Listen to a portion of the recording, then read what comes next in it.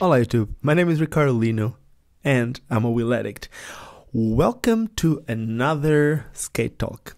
After the last skate talk with John Julio, which is right now 41 years old, I thought it was cool to keep that age. So without no further ado, I'm gonna call Remy Cadier, just like the watches. Cadier, I think that's how you say it. So let's call him and let's see how you say his name. By the way, he lives in Amsterdam. So let's see what's up with Remy.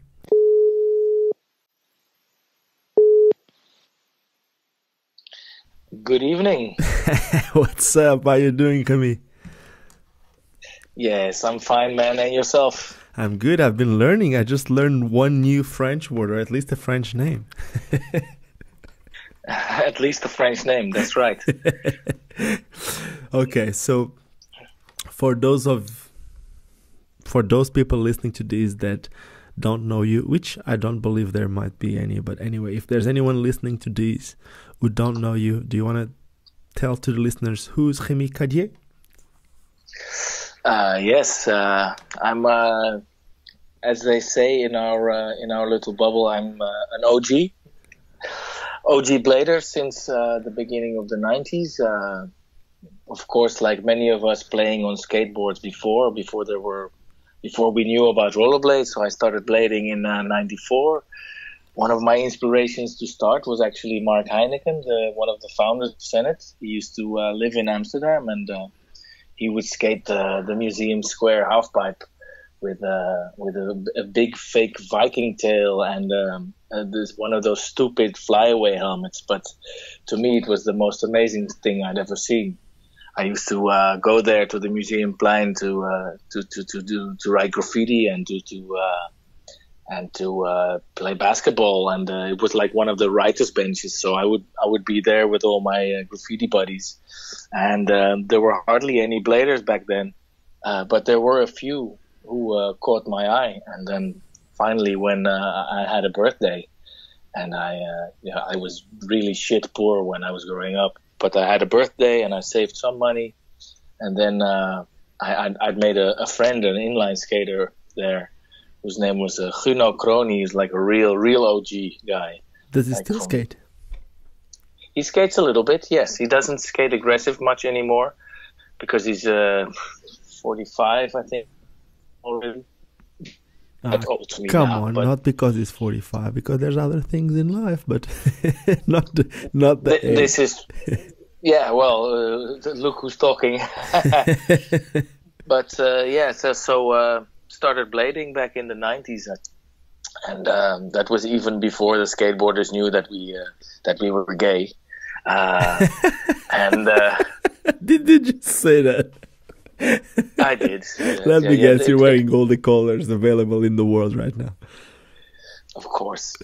But yeah, so that's my start in blading, and I was really lucky to start blading in Amsterdam, because it's like if you've traveled the world by plane, then if you want to go to Europe, there are like a few hub airports, and also like nowadays you can smoke weed and hash everywhere, but back in the day, like in the United States, if you were there, it's really hard to come by, and Americans, if they want to go to Europe, they think, well, we're going to Amsterdam first. So that's the reason why a lot of the rollerblading tours came by Amsterdam, and also because we'd already had like a scene established way back in the day. There were some, like I said, some OG heads. And you had one of the biggest shops in Europe back then, right? Yes, we had Rodolfo's, and who sadly they just closed down like three weeks or like a month ago. Do you think were they just inline skating, or were they also skateboarding? No, that it was a skateboarding shop, or actually a roller skating shop in the beginning. I think roller skating and skateboarding and some surf stuff, because that was like the oldest skate shop in Europe. They started in 1978. Mm-hmm. Yeah, when rollerblading became big, and they'd always been selling Vans and stuff. Like that was one of the places, like, the sneaker business now is really huge, and people have custom sneakers and stuff. But a lot of people don't know that Vans, like the skateboard sneaker brand, used to also do like IDs. You could go to Rodolfo's and you'd have like the two models that they actually had back then. And you would say, well, I want that color and those color laces. And they would actually send a fax out to California, I think, where they were based. In South California. And then like 2 months later, you would get your and that's actually also the place where I bought my first pair of skates. And actually, I think when I bought my skates there, I think that Brooke Howard Smith was even working there. Like what? The California... I didn't know that Brooke Howard Smith worked in Amsterdam. That's a new one. How old were you back then? I was 16, turning 17, and he was... I think he stayed in Amsterdam for like a year or two. I'm not quite sure. And of course, you had like Mark and Vera, because for people that know all cool brands, 976. That was Mark Heineken, who's like a co-founder of Senate, his wife, and she started 976 clothing, or Lawn Rings, 976 Lawn Rings to be totally precise. And like the Senate team was pretty cool, but 976 team was also like full with stylish skaters. And I think some of the clothes of 976 were much cooler, maybe even than Senate, to me, as being like not like really young anymore, like without all that age and all the wanna shine somehow that Senate had, right? Which I used to love back then. I was younger, so I used to love Senate so much. Of course, we all did, because, especially when we found out that people were kind of hating on rollerblading, you wanted to have like the rebellious side. Yeah. But we knew Mark and Vera from the start, and I even made some drawings in one of Brooke Howard Smith's black books, and coined a little phrase which later popped up with Medium, and which I still see people hashtagging now, which is pretty funny. And it's I don't know if you heard about it. It's a Soccer Bladers roll. No, I never heard.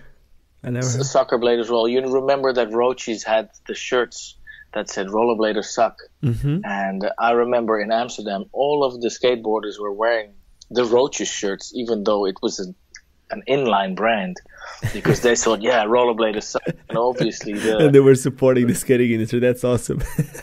And obviously, that was like a dig from Roaches to Rollerblade, and then I just switched it up and made Soccer Bladers roll out of it, and it kind of took on a life from there.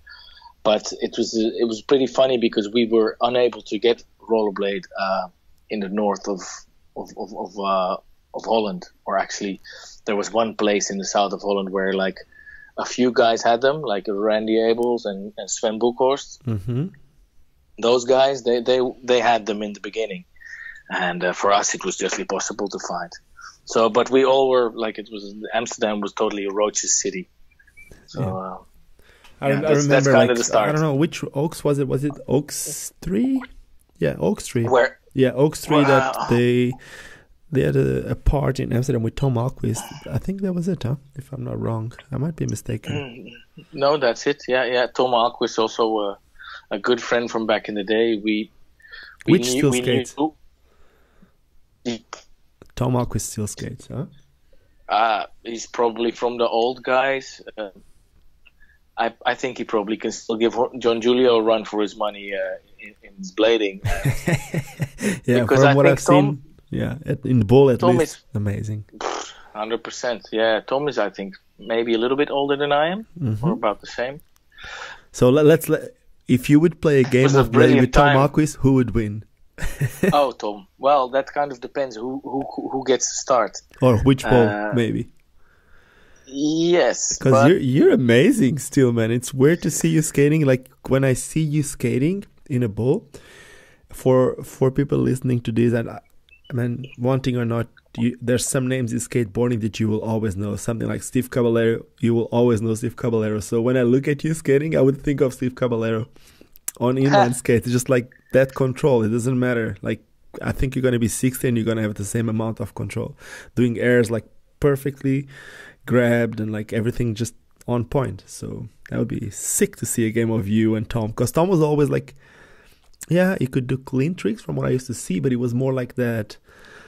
I would compare him to nowadays something like more like Joe Atkinson a few years ago, like Matthew Heineman, like that freestyle. I don't know, just like different. I don't know how to explain.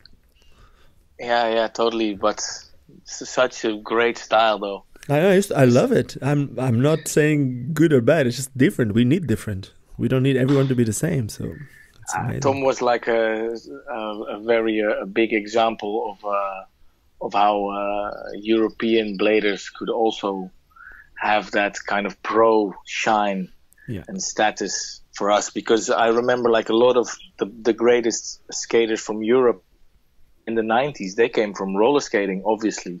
Mm-hmm. Like Toto Gali. Yeah, René. Like Toto is one of my all-time huge inspirations, and like he's also the guy who came, because the guys from Marseille, they always came to Amsterdam, and us Amsterdam guys, we would go to Marseille because they would sleep on our floors, we'd sleep on their floors, and there would be a lot of smoking and a lot of skating. And Toto is actually one of the first guys to like open a door in my mind, because before, when we started skating halfpipe, it was all about, even before we would really start grinding, we would do airs, just airs and hand plants, but straight airs, up and down, and trying to go as high as you can, because that was like the only thing, right? Yeah. And then he came up, and he was actually still skating on roller quads skates then, mm-hmm. and he told me, hey, what you need to do is you need to go alley-oop, and you need to go round.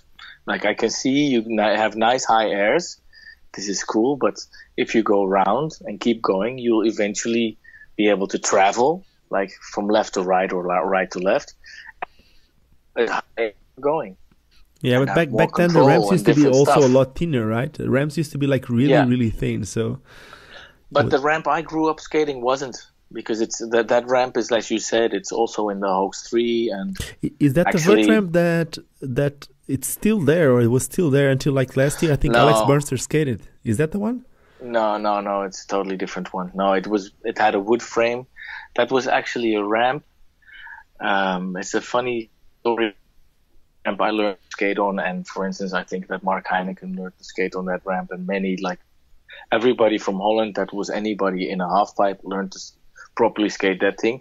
That ramp was so old that the transitions were from like one of the first half pipes in Holland, and that half pipe was so old that it didn't have a flat.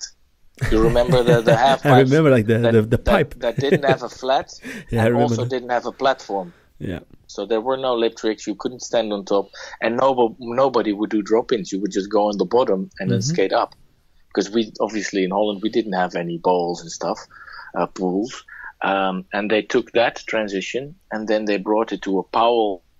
Like a Powell Peralta's, like an old school skateboard brand. They had like one of the first indoor skate parks, which wasn't really even a skate park. It was a place where they built a half pipe, and it was that half pipe. And then after a while, they brought that half pipe to the museum square, and it was pretty wide, but there were always holes in it, so you would tend to skate. You would need to avoid them. Yeah, back and forth on the left side, back and forth in the middle, back and forth on the right side. But then Toto was like, no, you know where all the holes are. You skate this ramp every day. So from that on, it opened the door in my head. And that also gave way to being able to carve ramps and to do grinds with speed. And from then, I remember like the first time I ever skated a bowl after that was obviously in Marseille, because there weren't many bowls or skate parks at all. And it's not just that. I think, you tell me if I'm wrong, but guys in Amsterdam would be a lot harder to be like a winter skater. Nowadays you have indoor skate parks, but back then you were more like a spring, summer skater, while in Marseille they would have like the park all year with good weather. You would have like a lot colder weather, snow and all that. But can you imagine for a guy like what you said, Tom Alquist from fucking Copenhagen? It was even worse. Worse for him. But we had to contend with rain, but he had like ice. Yeah.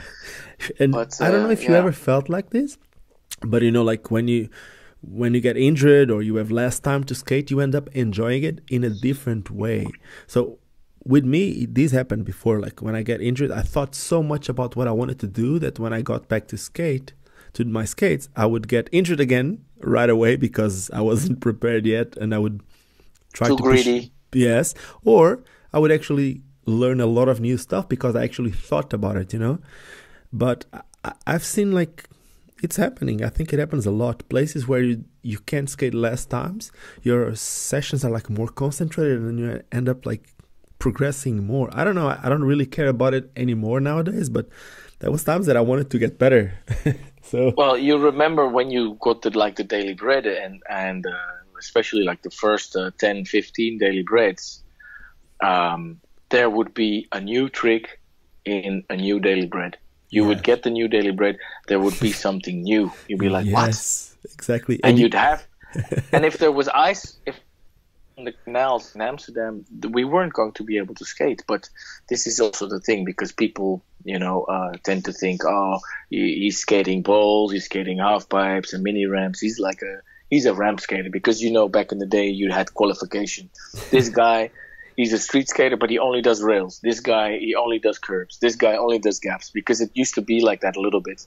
But since we couldn't skate ramps all winter, and we couldn't skate ramps at night, I'd always been also a street skater. It was just the thing that once I started getting a little bit better,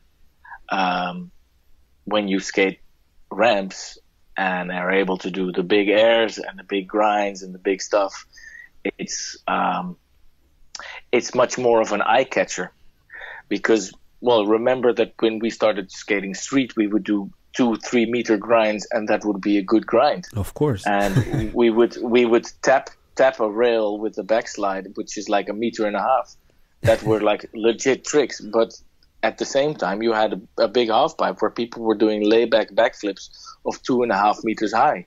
So the progression was a bit skewed, because people had been skating ramps much longer than they'd been riding rails.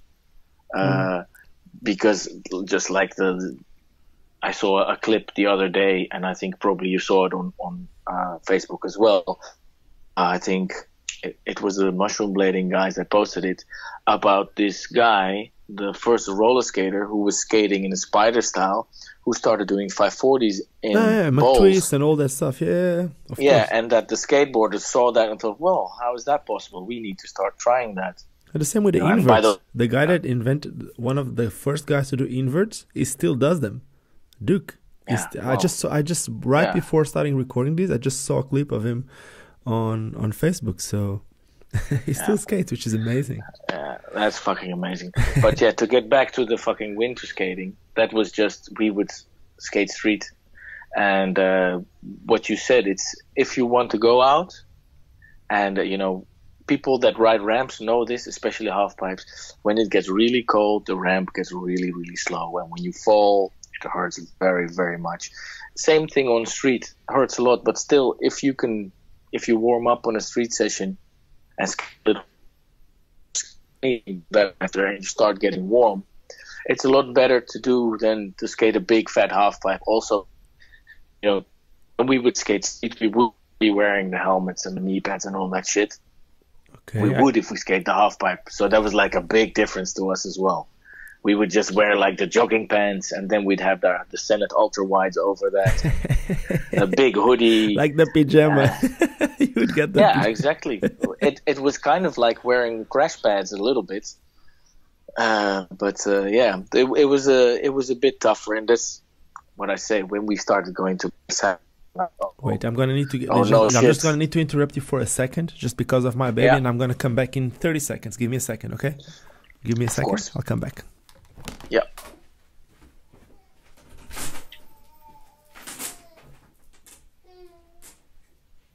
And dad life and all about it.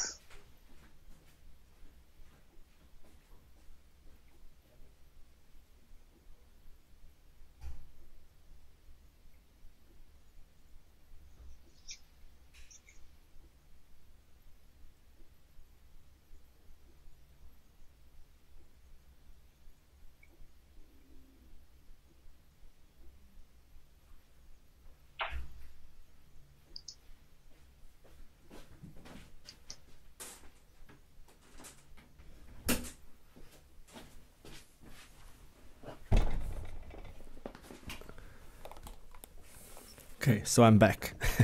Good. You there, Remy? I am here. I am here. So my baby's sick. He's coughing and all that. So just had to go check if everything is okay. It's all good. It's winter coming here. Summer is coming for you. Winter is coming here. How's the winter in South Africa? Very cold or not so much? Not Cape Town. Like, you know what? I would compare Cape Town to Lisbon in Portugal, which is, yeah, for people living here it's cold, you know, but for you guys it's like it's summer all year. Yeah, exactly. It's like when we go to Barcelona in January, you see all the Barcelona skaters complain, no, it's too cold to skate. We're like, what? Fuck out of here. Okay, so I got one more question. Not one more, a few more, but like, so you would think, like, after what you just said, I would say that if it wasn't for hip hop, you wouldn't start skating because you were really deep into the hip hop scene, right? Graffiti and basketball, and were you into break too? I don't know. And was that the main connection between you guys and the guys from Marseille, or do you think you would be skating if it wasn't for hip hop? No. I would probably. I would probably be leading a much more boring life than I am now, and I would probably be. I might have done something with playing football or soccer, as the Americans call it, because I could kick a ball like everybody in Europe. We can kick a ball, but that was like one of my passions, which I had to stop when I was 15. Because I had some growing pains in my knees and stuff. And when I got back after the injury, I found that most of my friends had quit the team. So I was like, I didn't. And also, you know, when you play football, say up to like 14, 15, it's fun. And then once you start getting in like the B and the A class, like with a little bit older guys, everybody's that much more focused on trying to win. And then it's nothing else other than football, right? Yeah, and to me it was just like, and I was already since when I was quite young, because like if people that know about graffiti know that Amsterdam has had like a healthy growing place for graffiti since like the beginning of the 80s, and I lived which was like every bridge in there, everything was covered in graffiti always, and I was seeing that from when I was really young. So we would cycle on our BMX in the Vondelpark, and we'd see these guys. So obviously you get inspired and start scribbling, and then hip hop came into play. For us, like it's a big part of my life still, and definitely the hip hop led to the graffiti, like, you know, the 4 or 5 elements, as some people say. Because I always thought that's like a real thing, you know. It's a real culture. And also I think about blading, it's a real culture, a little bit younger, but very real. But then when I was getting a lot better at graffiti and going out every night, bombing and doing pieces, I was having a lot of fun. But then the graffiti world, it's also like a lot of hate and a lot of anger and a lot of people crossing each other out. And, you know, I got into fights and I started fights, and it was just not a positive place to be, really. And once I started in rollerblading, you know, you could have like a session, and say, for instance, you and me have a session with Joe Atkinson. Mm-hmm. Obviously, we can skate, but Joe Atkinson makes us look like pussies. But the great thing is, we could all three skate a place, and we would all three be happy, and no one would really lose. Obviously, Joe would do the best tricks, but we would do some cool tricks, and we would be very happy. We would get props and give props, and no one really. In hip hop, I would see that happening in breakdance, something like that. In breakdance, that happens, no? Not like in a battle, but like when really not so much. Yeah, with graffiti, it's very much a thing that, okay, this is like the top spot in Amsterdam. Everybody wants to be there, and you could go there and like paint a burner, and people would be fucking jealous, and they would just cross it out. And even anonymous, and you'd be like, oh man, you fucking You know, you went to so many shops to steal all that paint to do this piece. Wait. Why did you steal the paint? Well, this is one of the things, you know, if you, you know, in cultures there, we have things that we think are true. You know, you have to be true to the game, kind of do this stuff in a way. And I must say, well, not really, but in graffiti, like it's not a rule per se, but especially, I don't know how it is nowadays because I still know a lot of writers, but I'm not really in that world anymore. But back in the 80s and 90s, you were considered like a bit of a bitch if you bought your paint. You know, like one of the things about graffiti is it's all illegal. If you buy your paint and you go to places where it's allowed to paint, then you're not a graffiti artist. Then you're just someone painting on something. Dude, I'm happy that skating is not like that. Can you imagine going to my shop and steal the wheels? No.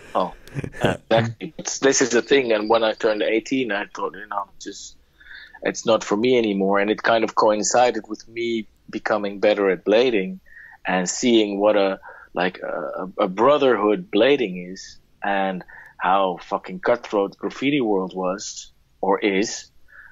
Because there's also a thing with graffiti. If you really want to do it well, then you're going to get caught eventually. It's going to cost you time and money and problems. And especially when you're really young, you're going to be afraid because your parents kick your ass. Whereas in skating, obviously, we have to put in work as well. And you're going to get hurt. You know, anybody that's anything in blading has gotten like numerous horrible injuries, but this is kind of the thing, you know. It's actually, if you look at it like, I'm 41 and I have some time to look back, people that do basketball or baseball or football, soccer, whatever you want to call it, everybody has stupid injuries. Yeah, but it's part of it, man. You have injuries just crossing the road, man. I keep saying this. I say the same to everyone. A lot of times people ask me, but is it dangerous? And I ask them, like, how many people die every day just crossing the road? It's exactly. It's everything is subjective, you know. People are different, situations are different, so you can't really judge it by having a pair of skates or by having wheels under your feet. It is what it is. Know your limits. Live to skate another day, as like one of the rollerblade mod. And well, to wrap graffiti thing up, I really love the scene and I love the whole culture, but it's just a lot of it is very negative. And if you don't have anything to compare it with, and that's your scene, then you're just in the middle of it.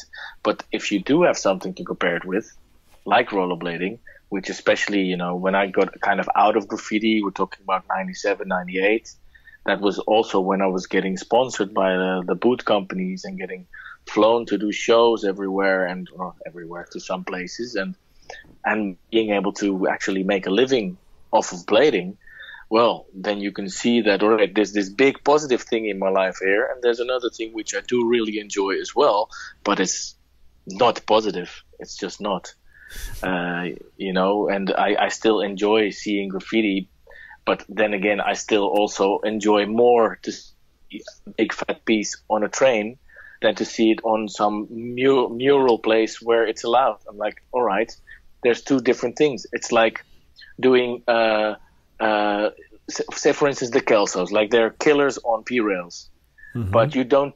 And obviously, maybe it's a bad example because they both have skated crazy drop rails as well. But it's they can skate everything. But I think I know what you mean. Like let's take us for example. We can do lots of shit on a P rail, but we don't want to go and bring it to a drop rail anymore. This is like the difference in graffiti as well. You big risk, big reward, and it's the same in graffiti. But enough about that. Let's keep going with skating. You said that in like about 98, 97, you started skating for a boot company. I need to correct you in there. Back then it wasn't a boot company. Back then was a skate company because there was no UFS. yes, you're right. There was what company was that? I started skating for Roaches. That was Team Roaches Holland. That was my team, and yeah, I was very fortunate. And, you know, it's like a lot of nepotism, just like nowadays. Only there was a little bit more of the cake to be shared compared to now. But I could skate. I could skate demos and shows and stuff. And I was good friends with the guys that were in Team Roaches. Okay. And but I must say, by this time, I for instance, I'd already been in Daily Bread, so people have already noticed that I could do a trick. But there was a thing, I think it was maybe 96 or 97. There was like the Dutch Championships, and Jose Malin, a longtime friend of mine, and also like the same generation as Toto and René Hallgreen and those guys. He was the team manager of Roaches at the time, and we would skate and smoke and party together a lot. And my friends that were on Roaches said, hey, can Remy come on the team? He's like, no, he's like, he was kind of keeping me away a little bit, or maybe he just didn't want to push up too quick, you know, like earn it first, which is totally fine. And then he said, yeah, if you do the Dutch Championships vert, you need to place top 3, and then you're going to get yeah. And I skated, and back then there were like really a lot of good halfpipe skaters in Holland, and I was definitely not in the top 3 of Holland at that time. Definitely not. I could do some nice lip tricks and stuff, and I had some nice airs, but there were guys doing 720 twist back to back with 720s, 540 switch stuff. I couldn't touch it at all. I just had a nice style and good lip tricks and went high. So then I was skating there, and I skated my heart out, and I think I was 6th or something. And I was pretty happy because the year before I was like 15. And then there was this guy, I think his name was Jacques, and he had, I think, Zero Gravity Skate Shop, and it was all the way in Maastricht. And obviously nobody knows about Dutch topography, but you have Amsterdam, which is kind of in the middle, and then you have the deepest down in the south is Maastricht, so very, very far away from me, and I would never be there. He said, yeah, come skate for my shop. And they had a clothing brand called Hangers as well, which was pretty cool at the time. He said, I'll hook you up with this and that, and I was really Hangers, happy. was that the brand that made the shoes, Hangers? Hangers, I think they also did, yes. They made the shoes with Madman's, wasn't it? Yes, they did, yeah. Yeah. And it was actually wasn't that cool Arbinger or Hangers? I don't know, maybe I'm saying it wrong. I'm sorry, man. I don't know, maybe. It was, I'm not, we're talking. Okay, so whoever listening to this, 21 years ago. Okay. Yeah, exactly. And then I was really happy, and I told the guys, and they went to Jose. He's like, hey, Remy's being picked up by Jacques from Zero Gravity. And I was like, free skates, free clothing, let's have it. And then Jose swooped in. He said, yeah, no, I was just joking. I just wanted to see how you did. Yeah, you're on the team. You're on the team. I was like, you motherfucker. But so that was one of my happier moments in the 90s for getting started. How many people were in the team, in the Roches team, in the Holland Roches team? At that moment, I would think somewhere like 5 or 6. Okay. Would any of you guys would get paid, or you end up being on Roches Europe or something like that? No, I don't think anybody got paid. We got skates, but the thing was with Roches, if you'd skate for them, you would actually not just skate for Roches, but you would skate for the importer of Roches. Yeah, so it was Time Zone, Hyper. Exactly. Senet, 976, Rise Above, Cosmo, Hyper, everything you could think of except for Rollerblade. They imported, and that meant you would get those things as well. So you would skate for Roches, but you'd get all that stuff. It was ridiculous at the time. Like every 3 months we'd go there, and you'd go there with nothing and leave with 2 full bags worth of stuff. And this was also the time where you would have street skates and vert skates. So you would have like the aluminium frame and the plastic frame. Exactly. You would have at least 8 pairs of skates a year, which came, obviously we threw out the stock wheels and put Cosmos on every one of them. Because they were. Can you imagine that now? Do you know the price of the Cosmo wheels now? Can you imagine? Yeah. Yeah, exactly. It's ridiculous. But that was like a great times, and I think Rome grew also from there because we had like Randy Abels, who also came on the team, which is still amazing. Oh yeah, Randy's one of the greatest old bladers in the world for sure. People, he's like 36 now or something. But I don't know. I know that he's seriously amazing. Yeah, man, he still kills it. He skates. He only skates for fun nowadays. He doesn't do big rails and stuff. Doesn't matter. But he can just, if he finds one, he can just hop on and sit on it until he. Exactly. He's one of the guys I skate with the most, I think. And tell me. But Roaches was a fucking amazing time. And when did Rollerblade? You said that Rollerblade back then wasn't really in the country, but there was, maybe I'm doing like a really big jump, but there was a time that Rollerblade got in, because from what I saw, like some of the best skaters, or at least maybe the two most known skaters ever in Holland, they both skated for Rollerblade. One of them still skates for Rollerblade, the other one sadly is not with us anymore. But exactly, yeah. This was.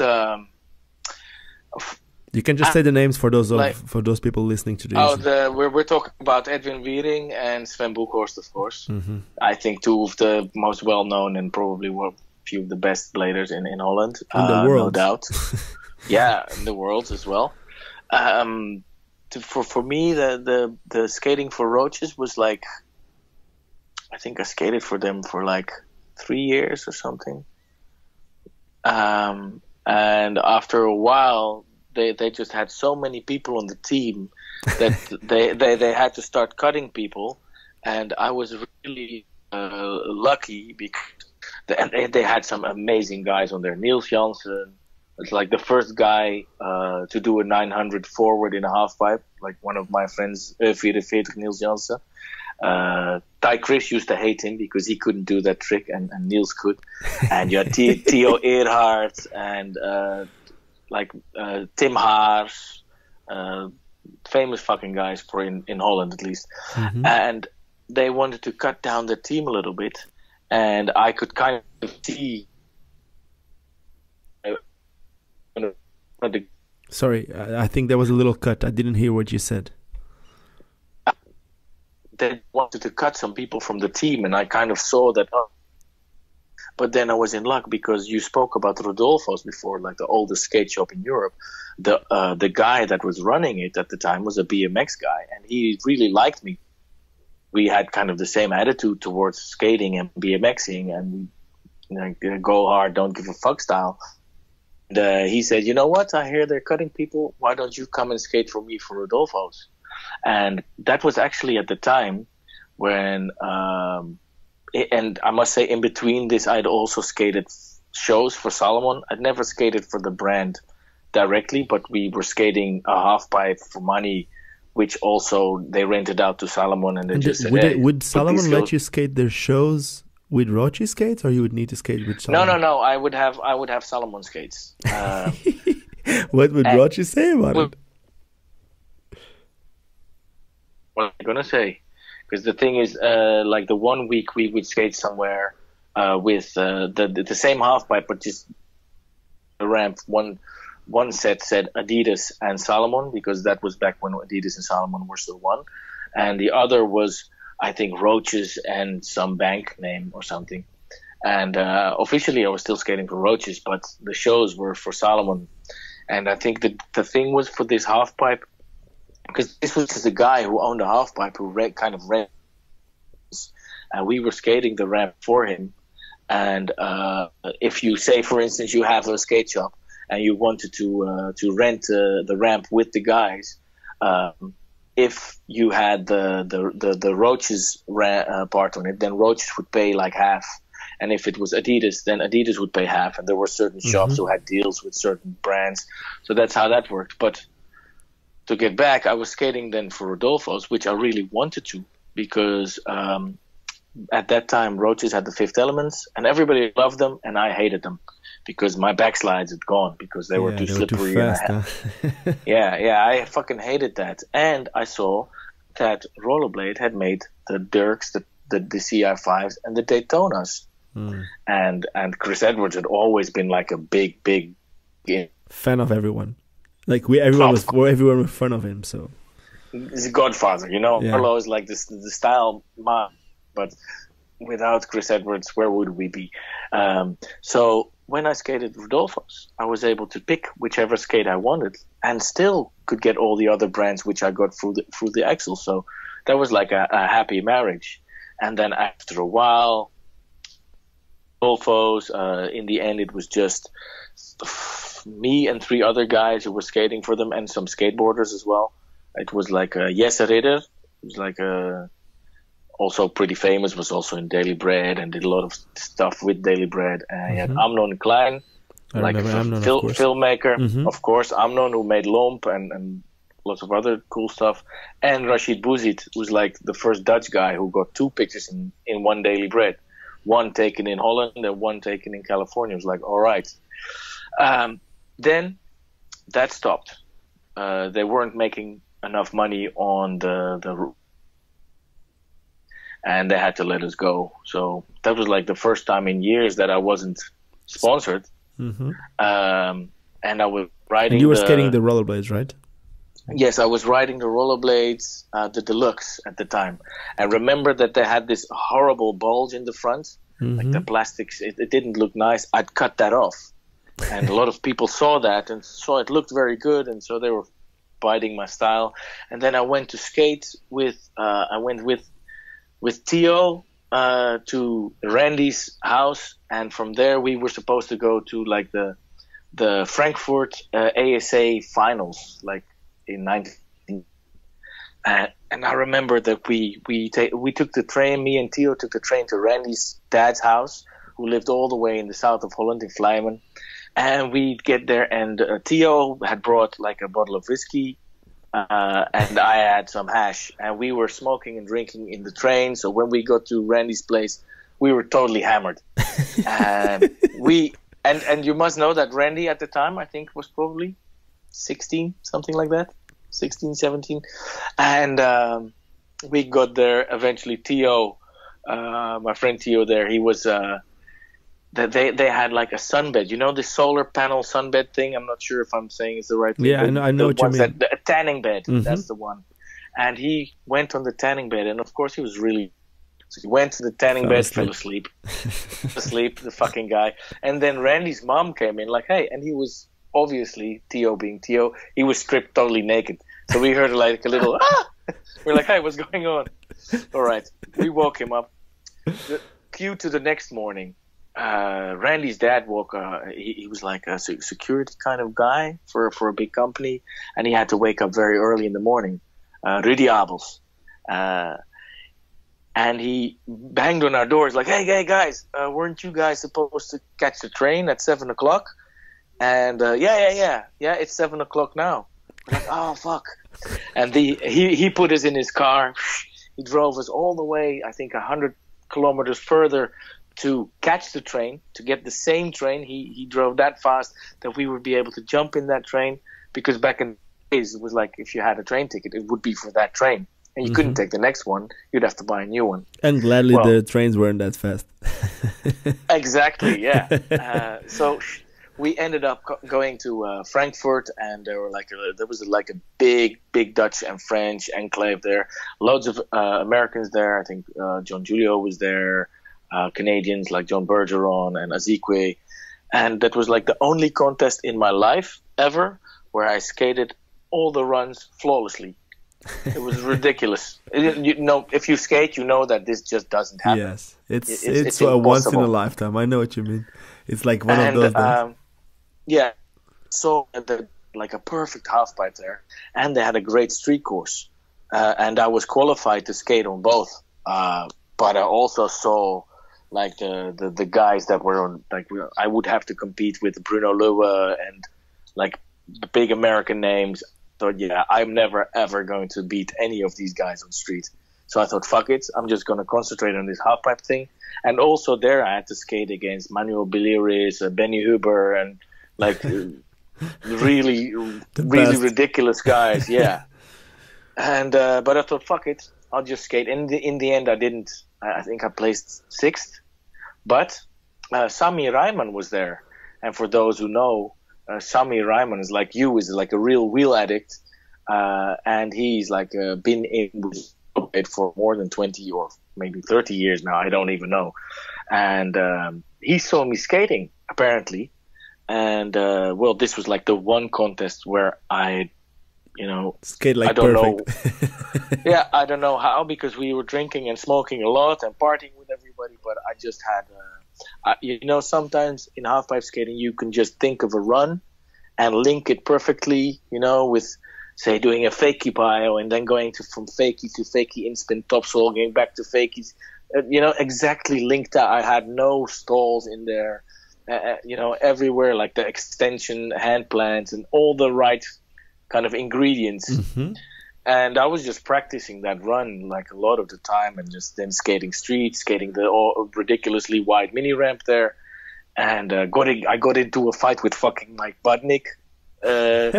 Because he snaked me if I would get in a fight with this guy now, because I don't know if people know, but he's like an MMA wrestler. So I'm like, hey, I would stay away from that guy. But then in the end, Sami, he came up to me and he gave me his card, and I didn't know who the fuck he was. I'm like, who the fuck are you? He said, yeah, so you skate very nice, this and that, blah, blah, blah. And I was, of course, already friends with Randy and Sven, who were skating for Rollerblade at the time. And he said, yeah, here's my card. When you get home, call the Dutch Rollerblade office and tell them I sent you. So I was like, yeah, all right, fine, why not? Got back home, forgot all about it. Then 2 weeks later, I thought, my skates are a bit fucked. And then Randy was like, hey, man, why don't you call Pepijn, who was like the head of the Rollerblade Holland at the time? And just called him. I said, yeah, I got this card from this guy. I don't know. He's called Sami Reimann. And he said to give you a call. He said, oh, Sami sent you. Oh, well, then come by. And I thought, okay, I'm going to come by and maybe talk to those guys about something. And then I came by, and he like had a big box with skates and stuff and everything. Like, yeah, here you go. Like, oh, what? Yeah, you're riding for Rollerblade now. Like, oh, all right. That's how it goes. No contract. No. I once, but you know how those things are. And I know, and I work with it. I still do, and there's some people that still expect that thing. Some people don't, and it's just, I guess it's like, depending where you are, you see things differently. I guess that's the thing. Yeah, because for me, at the time I was already working and stuff, so I was totally ready to go start buying skates myself. But fortunately, most of my life I never had to resort to putting money in rollerbladers' pockets. Are you crazy? It's like all the pro skaters that never buy any skates. We did other things, because I did so many fucking shows across Europe. I got so many people interested in blading, or probably not me, but the other guys, and I would just be the nice guy to talk to the little grommets and see about here's some old wheels, put them on your fitness skates, and take the middle wheels out, start grinding right now. And tell me, you said that you were already working back then. What were you doing? Because right now you're like full-time in video, right? What were you doing before getting into video, and how did you got into video?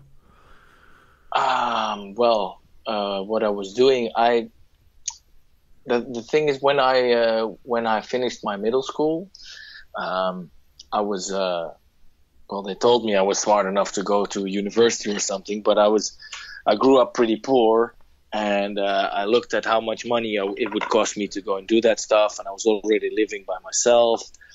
And then, of course, I was starting to make money doing halfpipe shows. So we would make enough money in the summer to last all through the winter. So I thought, yeah, fuck school and fuck work. Excuse me, can I say those kinds of words here? Of course, man. You say whatever you want, man. It's perfect. Your thing. Yeah, it's late at night, right? No small children listening. But actually, so I didn't really get a good education at all, which was a bit silly in retrospect, because especially back then, in Holland you could go, could get loans for to go to school. I didn't know all that stuff, so I was like, all right. And then Rodolfo's, what I skated for, I got a little job there, and that kind of got me into retail, which then led to another job in retail. And then I did skate lessons for about a year and a half.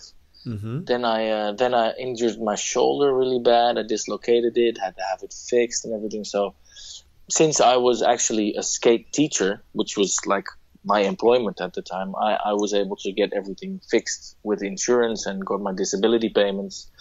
And then when I got back from that, like later, took like a good 2.5 years to recover.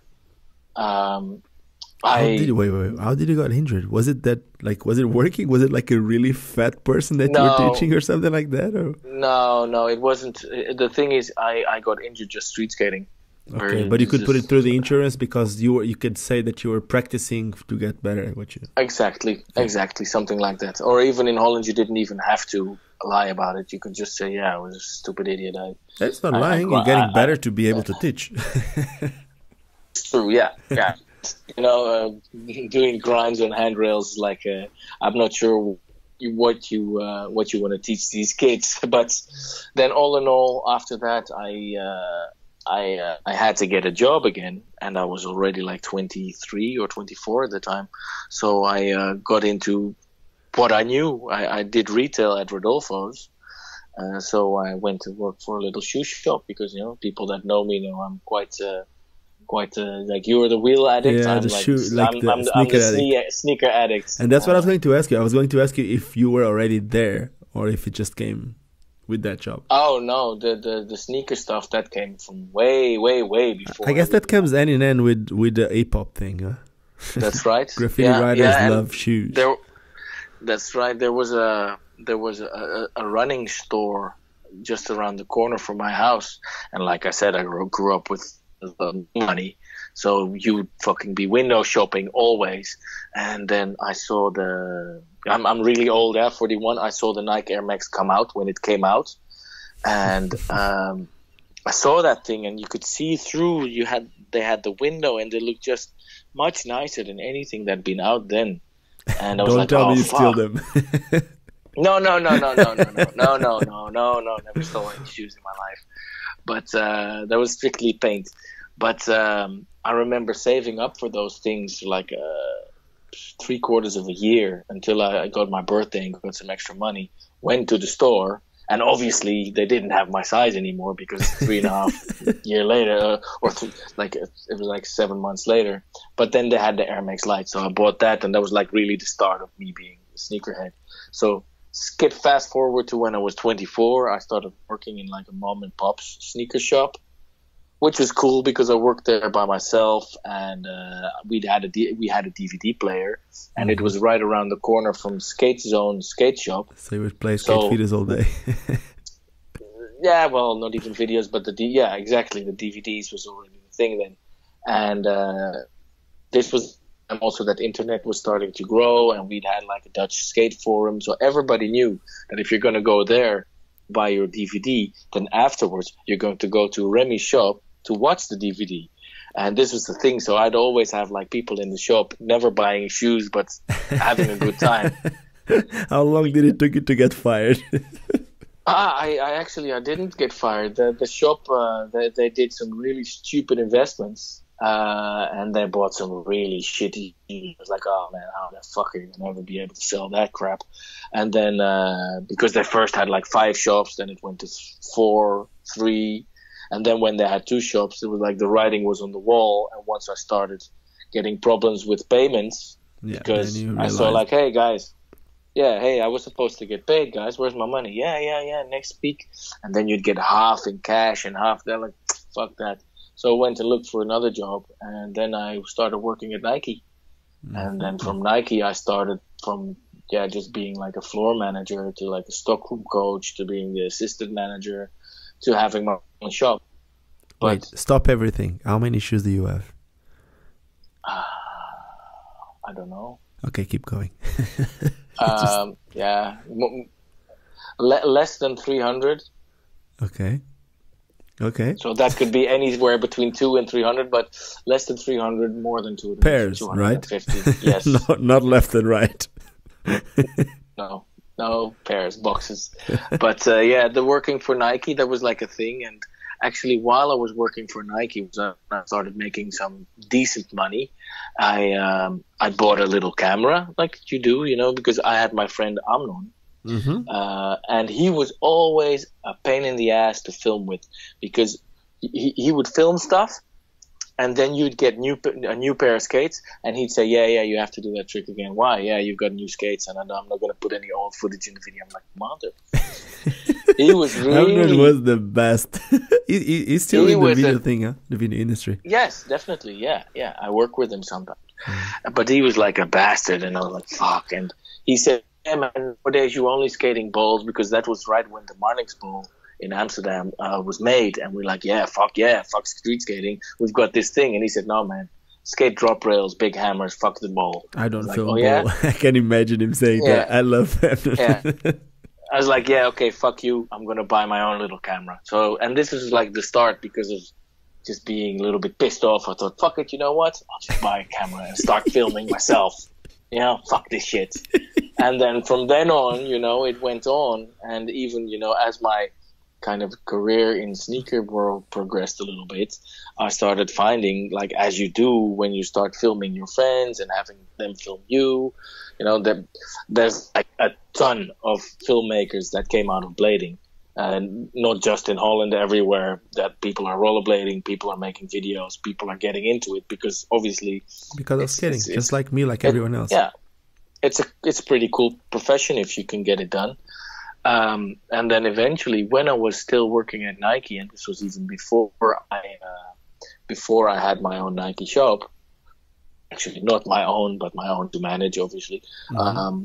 I had done a course, because I found that when I was, I had the computer, I had a better camera, and I found that there were just little things like light and sound, because as us skaters, obviously, we don't worry too much about anything but the image. We want to have this fish eye. It needs to be fish eye really close and not to cut anything. Exactly, and there was a long time where I didn't really want to learn stuff. But then when I did, I started figuring out, well, there's kind of a lot of stuff that I don't know. Mm-hmm. And this is also when I started filming other stuff than skating. Because literally filming skating is easy. Filming skating very well is very hard. Mm. But, I know exactly what you mean. I don't know it because I do film well. I'm not saying that, but Greg Fraser, and I love the way that he works, the way he films, and going out with Greg to film a trick or going out with me, it's two completely different things. Yeah, exactly. So, but when you start to know a few things, the more you know the things you don't know. So I was lucky enough to do a course, and I'd saved up some money, and this was like one of the busiest years in my life, because my regular career was off, sort of, and I was doing like a course which was like 1 day of homework, 1 day sitting in this school, and the other 5 days I was managing the shop, sort of as an assistant manager. And whoever's in retail knows that the assistant manager does the heavy lifting. How long ago was that? I'm talking 2009 now, okay. I think. Okay. And then obviously we'd already had like the crisis, which really hit home in 2010. And then the shop I was managing was in Schiphol, in the Amsterdam airport. And the rent there was ridiculous. It's like €25,000 a month. It's like you need to sell a shit ton of Nikes to be able to pay. To pay rent, to pay you guys to make profit. Exactly. And it was like if you have a shop on an airport, it's a fucker, because it opens at 7 o'clock in the morning and it closes at 10 at night every day. And also that's there. If you're in Dubai, you're open all day. Yeah, exactly. So it was pretty fucked up, and I did enjoy it, but it's really, really hectic like heavy years. Also, because Schiphol is not very close by, you can't just jump on the bike and cycle there. You need to take either the car or a train. So that was a pain in the ass. Then after a while, they decided that their lease was up, and then all of a sudden they said, "Yeah, we're not going to renew the lease. So you guys don't have a shop anymore." And a lot of the guys that were my staff, they could go and work in other shops. But when you're a manager, you're not going to put two managers in one shop. So they were kind of stuck with me. And I told them, well, you want to get rid of me, just fire me and give me some money, and I'm gone, no problem. Obviously, they didn't want to do that. And it was like in the height of the crisis. So I was like, oh, fuck, what am I going to do? And they tried to fuck with me and put me in shops in Rotterdam, like not my favorite place. And it's far away. And so I was like, oh, damn. So I eventually talked to people from the company, and I got to speak to one guy, which was a nice guy who actually didn't have anything to do with the Nike part of the company, but a different one. And he said, yeah, well, I see that you've actually done quite well for yourself, because this is the thing, if you work for Nike, they keep tabs on everything. And the only people that can actually look into that are the managers. And since I became manager, I thought, yeah, I'm going to take all of everything I ever done, put it in like a little notebook, and that's that. So the guy said, you know what? Take some time off, find another job. So I did, found an office job, which was boring as fuck. I hated my life there. It was just like, when you have a job where you're just fighting to stay awake, you're like literally chewing on your tongue to not fall asleep. Like, oh man. So obviously, I wasn't very good at that, but the pay was nice. And obviously they let me go. But in Holland, the way is if you get fired, you get unemployment money. If you quit yourself, you get nothing. Mm-hmm. So obviously for the Nike stuff, I wasn't going to quit myself until I had something else. And then also the more you work with a company, the more they're gonna need to pay you. The longer you work with them, the more they're gonna need to pay you, right? Yeah, the longer they pay you, and of course it's like 70% of your last earned money, which for me, since I was making more money at the office job than I was doing at Nike, it wasn't too bad. And the best part for me, which was really lucky, is I went to the people for the unemployment money, and I sat there, and they were saying, yeah, okay, so you have this retail experience, blah, blah, blah. Why are you not working in retail anymore? I said, yeah, because it's mind-numbingly fucked up, and I don't want to go there anymore. And then this woman said, I see that you have a little company that you've written in on your Chamber of Commerce, which I'd had already since 2002 at the time, because that was rewind a long way back.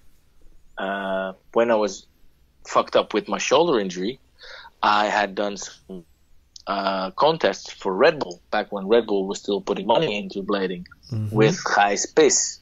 Mm-hmm. Gijs Pis is like the inventor of the Real Street contest, like even before MYTA. This fucking guy.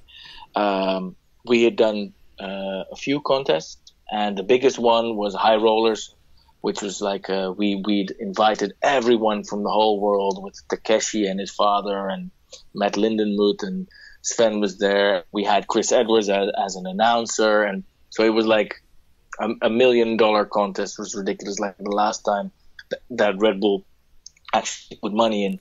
But to get paid from them, I had to have a little company. Mm-hmm. So the woman at the unemployment agency said, I see that you have this company. And how many hours a week do you work on that? And I just lied, because after 2004, I hadn't done anything with it. And I said, yeah, about 10 hours a week. And she said, oh, yeah, I see you not made any money. I said, no, writing concepts, just off the cuff bullshit. I just thought, you know what, what's he going to know? And then she said, you know what, if you want, since you're working for 10 hours for yourself, can continue working for yourself 10 hours a week and have your full employment benefits. I was like, no shit. And that was like the moment for me. I actually spoke to one of my friends the other day about this, actually my wife. That was the moment for me, because that meant that I would legally be able to work and get more money than just the money that I would get on the dole. And that was for me the start to really get film business off the ground. Because as anybody knows, well, you know, getting your first start in any new kind of venture is really, really hard. Yeah, after the first one just comes. Yeah, because I'd also just bought a house, you know, and I didn't know how I was going to fucking pay my next mortgage, but it was like a little bit of a help. And then from then I had like 18 months. And after 18 months, I was able to say, you know what, I'm not going to apply for any jobs anymore. I'm just going to stick with this filming stuff. And yeah. That's cool. Were you married already back then? Or I wasn't. You married? I am married. I've been married since 2013. Okay. That's awesome. So yeah, I have one beautiful baby daughter. Well, not a baby anymore. She would get mad if I tell babies because she's 2 now. She's 2, so she knows everything. No, man, yeah. You know how you see it's not a baby? If you fly, you don't pay as a baby anymore. I know, because I bought tickets. You know what? I bought tickets yesterday to Amsterdam. Oh yeah. Yeah, I'm flying. I'm going to be in Europe, and the best ticket that I could find. I need to be in Germany in the end of May. And then I'm going to go to Portugal to see my family, and for my family to see my baby with my wife too. So we're going to fly through Amsterdam. So my wife is going 1 week after me. So I'll be a week just surfing Europe. I don't really know what I'm going to be doing, but I'll talk to you later. I don't really know what I'm going to do, but I'll be around. Well, as long as you bring your skates, you can. I will for sure. That's why I'm going for a week before. It's good to hear, man. Yeah, it's good to hear. I just came up. You know, normally when you have a house, it doesn't just magically grow an extra room, but I actually had that happen to me like last autumn. Because you know, I have this house, I bought it, and there's this many rooms, and I have my working room, and I used to have some people stay here. But you know how it is when you have a kid and a wife. No, you need your own You don't space. want to have a bunch. Yeah, exactly. Because I've had many guys over, like any blader who lives anywhere where people want to come, you're going to have friends that find you. But yeah, my neighbor came up a while back and he said, you know what, Remy, there's actually an extra room in your attic, which I used to use. And it's kind of like a room which is unclaimed. And he just claimed it like already like 25 years ago. And he said, you know what, I'm not using it, and it was a bit dirty. So your totally friend isolated. Gave you a room. That's amazing. It's not even my friend. Well, it's a friend now. It's my neighbor. He takes care of my cat when I go, and he's like a cool old guy with like a hook for a hand. It's like Captain Hook in real life. And he just said, you know, I have the key, go upstairs. And it was fucked up because I had to take everything out because it was really dirty. But when I did that after one day, I was just like, hey, this is like an extra room. So for me now, it's a place to paint and to build stuff. But also the man cave. I a little bit, yeah. No, my man cave. I have a man cave. This is man cave number 2. Like my man cave is also like my where I'm sitting right now. My shoe and camera room where I work and have all my computer stuff. But I have an extra little room. And, you know, you might have to cut this out because I'm going to have a lot of extra friends wanting to visit Amsterdam. We cut this part.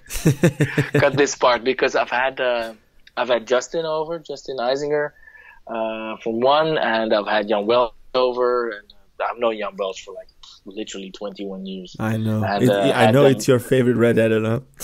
That's right. It's my favorite redhead in the wide world. Yeah, he stayed here. And normally I wouldn't be able to say, hey, you can come up. But the great thing is it's also outside of my living space. So people, you know, they don't get woken up when my daughter Lily starts screaming at night or when there's other stuff happening. So it's a nice little room. So you're welcome to come. That's awesome. Thank you so much, man. Now I'm gonna completely change the subject. We're already like in 2013, 2014. We're actually a few months ago when you got the room. Now I'm going back completely to Edwin. Man, yes. Not even going to the status, but I met Edwin for the first time in 2001 when he first went to San Diego, it was also my first time in San Diego. So the first time I've ever met. Aren't you guys also in one video together? After that, yes. But it was from the my second trip to San Diego. He was also there in the 4x4 leading the blind. Yes. Yeah, but that was with Jan. That was the first time I met Jan. Probably no, second time I met Jan. The first time, but Edwin was like amazing. Like when I first met him, it was, you know. When did you first notice how good he was? Because in 2001, like I just said, it was already seriously amazing. I think probably 98, something like that. We had a skate park in Zandvoort, in some videos also, and Hoax 3, and he knew me a long time before that, but that's, you know how it is when, I'm not saying that I'm a good skater, but when you're a little bit better than the rest. It's perfect. Exactly. Normal. You're the sponsored guy, you don't know the young kids, but they do know you. But then all of a sudden, I saw this guy ripping up our pool, which we were killing on a daily basis. And he was doing stuff like full speed, alley-oop topsoul, 540 in. I was like, in 98. Yeah, and that looked like sort of like a 450, so you go to forward. I know, forward again. And then he came back and he did alley-oop topsoul to 70 in the other way. I was like, motherfucker, you're doing switch alley-oop topsouls in 1998 with spins in? So that kind of got my attention. And he could already do true topsail then, obviously. Yeah, that was his thing. No one could do it like him. The first day I met him, he was doing it in a ledge in San Diego. That was, you know, when the ledges are not really square, it's kind of like slanted down. If you just try to mark the skateboard, yeah. It's not really. It's just weird. It's like an angled ledge. Yeah. And it's just weird because if you try to mark your foot will slide out. So if you try to topside, you need to bend, but like overbend. And he was just doing true topsails, but like holding it like I never saw anyone doing. Yeah. That's when I first. Yeah, he could. He could do true topsouls as long as a normal person could soul grind or mizu. Or backside. He just had. He had real good mobility, but he had such strong feet and legs, and it's literally a one of a kind blader. There are like a few people, for instance, say Alex Burston. His true topsoul might be about as good as Edwin's or a bit better, but then there's other things that Alex doesn't have that Edwin did have, and also vice versa. But it's the same. But Tyron was also amazing in his steel. Like Tyron's true topsoil was like maybe he had a good teacher. Well, no, they did skate together, but Tyron was. He's from Rotterdam. He was taught by other. No, he's from Amsterdam. Okay. Don't let him hear you say that. Okay, sorry, man. Tyron, I didn't say that. Tyron got his he was from the VIC crew, in Amsterdam, like the oldest crew was all, which my crew is like WHEELADDICT UH44. That's like the old one. You have the DSA from Almere, Lelystad, and then you have the guys in Rotterdam, guys in the south, O31, and VIC Adil? was like Adil the second crew. Which crew was Adil in? DSA. Okay. Yeah. And VIC was like a newer kind of crew, but they were also really hardcore and really great bladers, and they brought him up, and he was like years and years younger than all the other guys, so he would get punished if he would do stuff weak. You know, he'd be like, nah, man, you can't step up your machios. Fuck that, no stepping on. Hey, you're gonna backslide that shit? Fuck freestyle, you're fucking grabbing that thing. And you came he was bullied the whole time, basically. Yeah, you came off forward, smack. Like nowadays, it's hip to go forward, or maybe not even anymore. But you know these kind of backslide would need to go backwards back then. Nowadays, it's hard, man. If you do a grab backslide, a proper one to forward, it's hard. Yeah. It's harder, man. Or if you try to do it to fake it the other way, like a 270, it's so hard. Oh yeah. Of course, backslides are harder nowadays anyway because it's just faster stuff. But Tyron was. I think if there was someone in Holland to kind of take the crown from Edwin, it might have been time. And the thing is, he still skates every now and then. I know. He's a lot into gymming. Huh? Yeah, the thing is, he's too muscular at the moment because he's too strong to skate. Yeah, not flexible enough. Yeah, I know what you mean. I filmed the thing with him, like that was also you probably saw it, said edit. It was like an edit which was commissioned by an Amsterdam clothing company who actually paid me to make it. Okay, I don't know. What are you talking about? I don't remember if you if I haven't, saw it. Then you probably haven't, because it's got like the very last clips of Edwin ever. Oh, I saw that one. I don't remember what clips, but I remember that one. I saw that one. Yeah, it wasn't the Edwinfinity documentary. Yes, I know, but I know what you're talking about. I don't remember later. tricks, but I remember that video with a clothing brand or something like that. Yeah, exactly. It was like with Randy Abels, Remy Schmidt, Pascal Tan, Tyron Ballantyne, and Edwin Wieringh, because that was like the dream team. I was filming with only the Amsterdammers really, and I was filming with him like 2 days before he died. So I knew that, oh fuck, I've got this very, very last clips, which is a bit fucked. And also he was really excited to go in, because I know there are like edits I made with him which I forgot, because my friend Pascal was also in the edit, the Enough Said edit. When Edwin died, he went and looked for every fucking thing with Edwin's name on it, and he found edits that Kevin made or that I made that neither of us would have remembered, because obviously with Edwin you'd go out to skate. Yeah, that was a section. You could film a section in one day. Yeah, easily, because he would miss some tricks, but he would always make them after, and he would destroy spots like in ways you wouldn't comprehend, because like normal people, you've got your alley-oop soul. Oh, I got the alley-oop soul. Okay, let's try 270 out. Yeah, try it a couple times. Oh, I got it. His start was alley-oop soul 5 out. Well, yeah, okay, next one, true soul 5 out. And he the tricks he would pull was like, yeah, it's definitely past pro level. Yeah, I know. Only a very few pros would be. I wouldn't say at that level. It's like he was for sure one of the top skaters, like setting standards. You know what I mean? Like the next big trick, something like that. If that makes sense. It's kind of like your favorite blader's favorite blader. Yeah. And also it's like the only that there aren't that many people that can, for instance, go to like Santee Crew and become adopted by them. It's like him and Horn.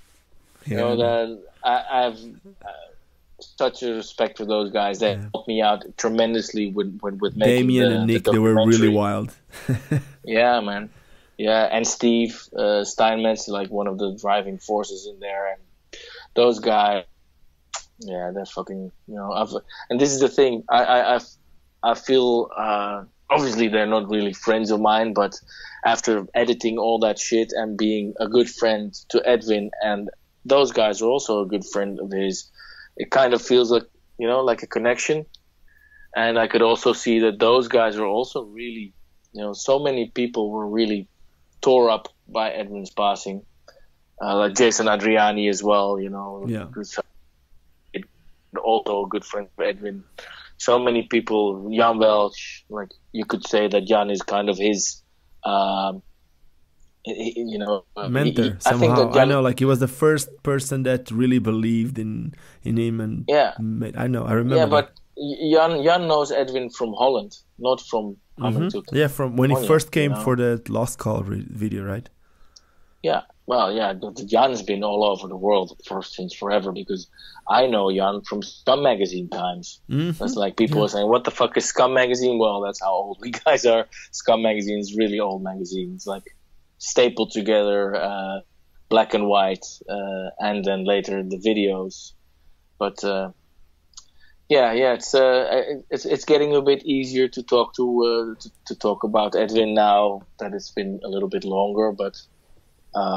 I just rewatched the documentary I made about him like a few weeks ago, because after I made that thing, I was like, all right, to put it online, and then.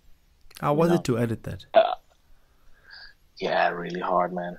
I can't imagine how hard it is for you to put like. Obviously, you want to put feelings in a edit, but when there's, I wouldn't say it's a lot of negative feelings, because skating with him was for sure like something amazing, but something that ended the most tragic way that we can imagine. So it must be weird to know exactly what happened and trying to do something about it. I don't know. Yeah, and even now it's not easy, man. It's Were you there? Were you? No, and this is the thing. He'd invited me, and I was like, yeah, go, but you know how things are, and fucking tired and stuff. I was like, yeah, I'm not gonna go. And for instance, like Erik Droog, like one of our friends here in Holland, also he was there, and he just left. And probably if he was there still, he might have still been live. But you can't really say that. There's nothing that you can do. I heard like from Kevin what happened. I know that a lot of people don't know about it. I don't know if you want to talk about it or not. It's up to you. I'm not gonna say anything. It's just I don't know. It's just I know how tragic it was, and like it was a drunk accident. That's what you can say. It's a drunk accident, and he ended up falling from his balcony. That's the kind of the cut and dried version. Of course, there's a lot more that goes into it before that stuff happens, but that's kind of the cut and dry, and I don't want to really go into it much more. It's so weird. Such an athletic guy. Like, I don't know. Anyway, it doesn't really, like you said. Yeah, it's fucking alcohol, man. It's a motherfucker. And yeah, what you're gonna do? It's just so surreal. It's not supposed to. At our age, we've been to a few funerals and stuff, but normally at funerals there's a few young people and a lot of old people, and this was just only young people. It's ridiculous, dude. It's I don't know. It's hard to explain. I don't know. Yeah, I don't know if people, if you've seen the I've seen the documentary, then it starts with the procession. I know, and you see it's like an endless fucking parade of people. There are more people there than at most skate contests. Really, more skaters there as well. And for me, it was just he was doing a TV program in which he spoke about his life a lot, and I had so much footage of him because I was working on stuff with him. We were going to do a new pro skate edit, or not a pro skate. He was pro for races and he needed to drop stuff, so we were doing something big because he saw what we did with City Hopper. He's like, hey man, come on, let's do something bigger. So I had so much stuff of his, and of course Yuri van der Pol had so much footage. Sven had so much footage, and then you had these guys that were doing this TV program called the Freestyle Games. Mm-hmm. I remember they had interviews with him about him being a bit older and talking about his life after blading. And when I got a hold of that, I already knew, like, okay, this is not going to be a skate edit. This is going to be a documentary laced with some of his skating. And in the end, what I said, I just rewatched it for the first time in a long time a few weeks ago, and it was still a bit hard. But you can imagine for me editing that shit. When I finished it, I was like, all right, it's kind of a labor of love, and you have to get it off of your chest, sort of. You know how people, when you have problems, it sometimes helps to write them down. Well, this is for me was like a. Only the thing is, when you fucking do a documentary of like 22 minutes or something, there's just so fucking work that goes into it, and also that I didn't want to let all that footage lie and come out with a documentary like 5 years after he died. Of course, no. But the thing is, the reason why I made it a question that I did is, you're just telling me how hard it was for you to see it now. But like editing, It's Oh, for those okay. who never edit. I think everyone ever like tried to, not even if they edit a picture to put on Instagram, they know how long it takes to edit a picture. Now, to edit a full documentary, you watch it over and over and over and over and over and listening to everything. I just took and time that off must of work. have been like the craziest feeling. I don't know. I took time off of work, and it was of course hard to not do anything because I still have to pay the bills. So I was editing at night, in the evening, and early mornings, and yeah, especially like getting the intro done, because the first stuff, it's like the first few minutes of the documentary are based on an edit I made for his funeral, because his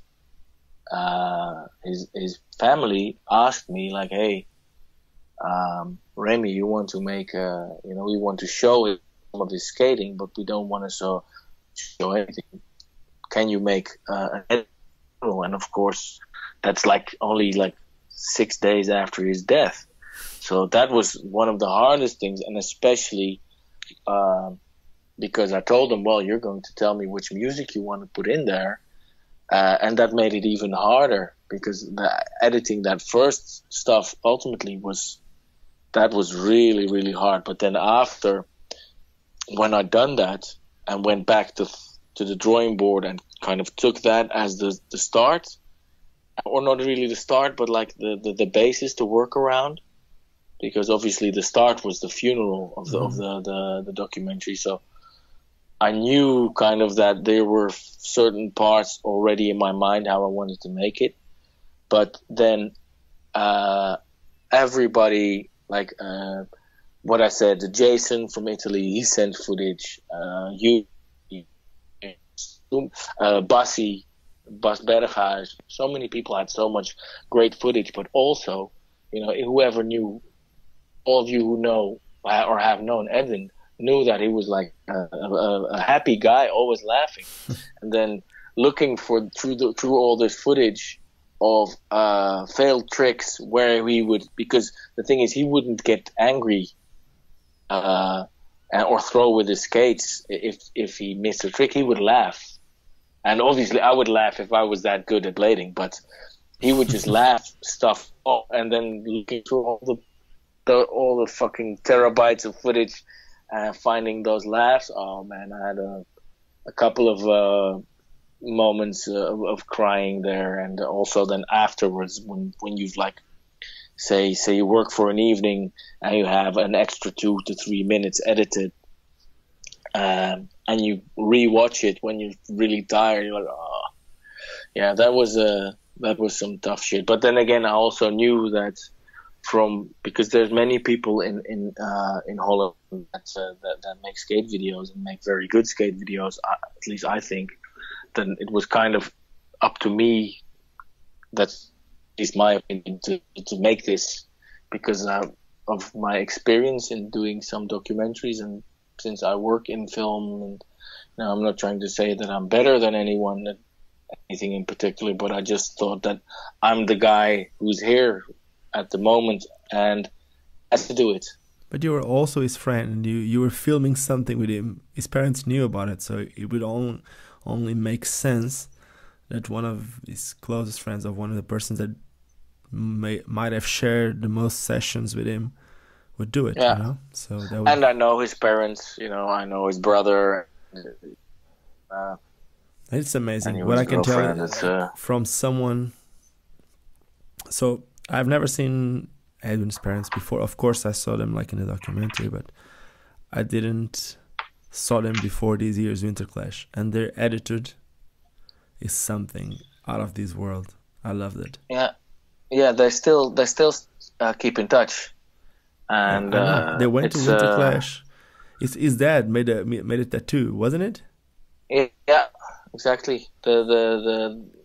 If ever Edwin was going to get a pro skate, then Edwin had a tattoo, very, very narcissistic of himself, which is a bit of obviously something I would take the piss out of, obviously, and still can fucking laugh about, because are you going to really take a tattoo, make it, and obviously a tattoo of himself doing a true topsoul. This guy, he know that it was serious to him, and for you or me, I'd fucking laugh. I would laugh you all the way to South Africa and back, but for him, it kind of made sense. And now his dad has the same tattoo, and it's a thing that if he was going to get a pro skate, he wanted to have that image on the back of the skate, and so it's a thing. And that's awesome. He was supposed to have a pro skate soon, but I think I heard. I don't know. I don't want to go negative on any brand, and I love Andy from Razors and everything. So, but I thought they were going to make something with Edwin after what happened, from what I've read, but nothing ended up happening. So I don't know if that's... I don't know if it's my place, but I think something is happening. Okay. So that it's Andy's a good guy, and he knows that in the end, if you get pro skate, it says a little something about that you're actually a good skater. But it says a lot more that you've done what you've done for the brand.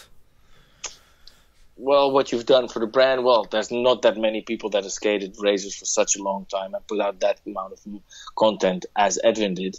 But there's the thing: how many fans do they think you have if you sponsor, say, a Belgian skater? How many Belgian skaters are there?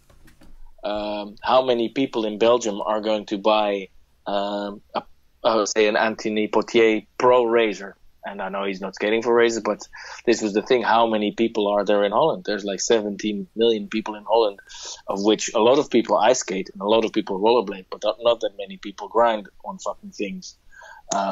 So if I see that, because in my opinion, he should have had a pro skate 6, 7, 8 years ago.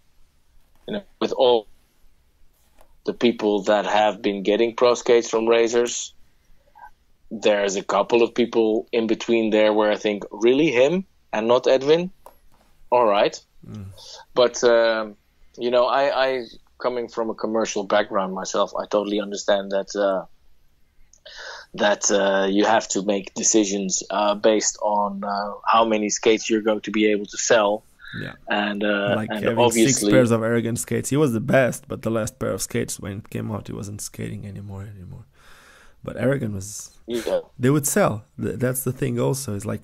Exactly. When the last skate came out, he wasn't skating anymore, but the skates would sell. So a brand also needs to see that part, even if sometimes, for us, that really want skating to be as fair as possible.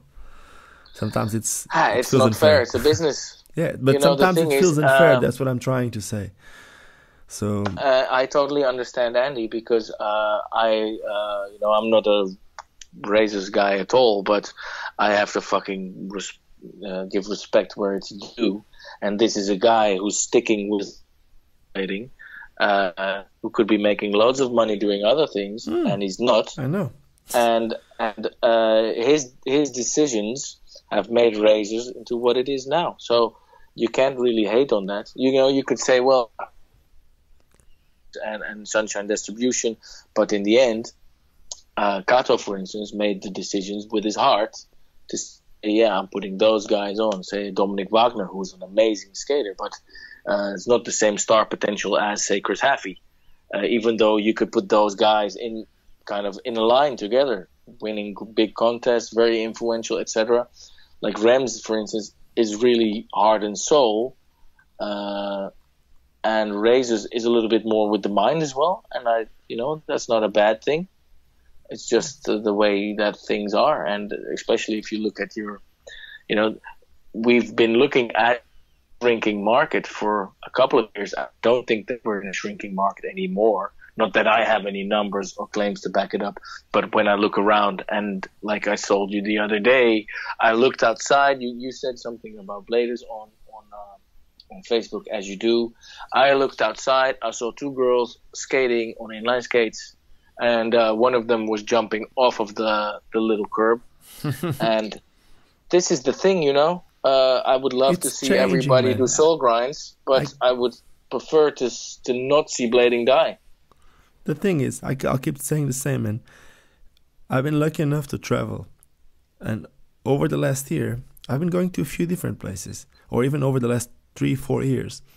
And man, I'm Portuguese. I remember being the only one in my town, and I remember trying to grow a whole scene in my town. And I'm from a really, really tiny town. Then we ended up creating something in my town. In Lisbon, there was already a lot of skaters. Nowadays, it's completely different. I wouldn't say there's like 10% of the skaters that it used to be, but also back then, when skater was super, super popular in Portugal, in places like in Brazil or in places like Angola, these two places that I've been in the last year or two or whatever, back then skates weren't available. Like, yes, in Brazil you had guys like Carlos Pianowski, you had Felipe Zambardino, you had a lot more guys. But if you ask you needed to be in Rio or Sao Paulo. But even if you were there, if you ask like any of places, them, the skates were so expensive. But if you go there nowadays, yes, if you buy any of the big brands, they're still expensive. But because the interest was there, the local brands started making their own skates. And if you go to, seriously, you've been in Brazil, you know exactly what I'm saying. But in São Paulo, the scene is like, it's seriously crazy. I've been in Paris a few times. I've been in Amsterdam a few times. I've been in Poland. And I know the scenes over there are like healthy. But in South America, it's seriously crazy. And when I first came to Africa, before I moved to South Africa, I first went to Angola. And it's really hard for all of us that live in other places that don't have the same problems as they used to have in Angola. Like, they had no roads, man. They had no roads. Even if they would want to skate, there were no skates available. Of course, who would want to import skates if there were no roads there? So once they first had roads, skating picked up. And skate picked up a lot more than skateboarding. And nowadays, it's still healthy. What I try to say with those videos is like, it's up to us. It's up to us the way we see it. We can look at the place that we used to skate and it changed, or we can actually look at other places and try to motivate ourselves. And I keep saying the same. How do you want to bring a kid to skating? How do you want to bring a kid if you're telling him that it's dead? No one wants to start something which is dead. Exactly. I mean, but it's not. You need to be as positive as you want, as you can. I mean, like, it's sometimes for a lot of people, and I know that I had a few messages through Instagram, and I know that some people didn't really enjoy what I said, but I hope people understand. Like, that doesn't mean that I don't love skating more than them, or that I'm a clown, or I'm trying. Man, I'm expressing exactly what I feel, and I respect that people have different opinions, but I also hope people understand the only reason that people end up seeing my things is because I've been putting a lot of work into that. I've been trying to build my opinion, like, not build my opinion, but make my opinion heard, if that makes sense, like trying to bring some power to my opinion, and that's a lot of work every single day. So it's hard to explain sometimes for some people, but I respect everyone, and I understand, like, if you are like an artist, you don't want your thing to be popular. You want to do your thing, You want to do your thing on the other, and I respect that, man. Everyone have their own view, their own different way of relating with skating, and I respect also if you're in a place that skating is not the same as it used to be. But at the same time, if you keep on just bringing that negative image, you're just making it go down. But that's an opinion. Anyway, nothing to do with. Well, the thing is, what is the same as it used to be then? We used to have to go somewhere, and I'd say, hey, Ricardo, I'm going to see you there by the square about 3 o'clock. And you would think, fucking Remy guy, always late. So, okay, he said 3 o'clock, I'm going to be there 3:30. And if he's there, then I'll wait until 4, because things were different back then. You know what? You would call his house, man. You would call his house and ask his parents. Yeah. Is he there? Yeah. Is Remy he already there? Gone? Yeah. The thing is, of course, we look back and we think, oh man, back in the day it used to be great, blah blah blah blah. Yeah, all right. What used to be great? Having to buy new skates every time. Hello? Give me a second. Wait. Hello? Can you hear me now? I can hear you. Have you found the charger? We're back. No, it's just like, dude. So I got this Zoom H5 recorder, and usually I connect it through USB. But today, again, I didn't have the cable, and I had to use batteries, and the batteries just ended. So for those people listening to these that don't know, we were supposed to do these on a Sunday morning, and we're doing on a Sunday evening, and we're doing these on a Monday evening because yesterday I didn't add another cable too. So anyway, do you remember where we were? People were saying about the things were better back in the day, and well, I don't know. I don't think so, really. Dude, let me tell you something. Let me tell you why they weren't better. Yesterday, I skated a spot that you filmed something with Sven Boekorst in Cape Town.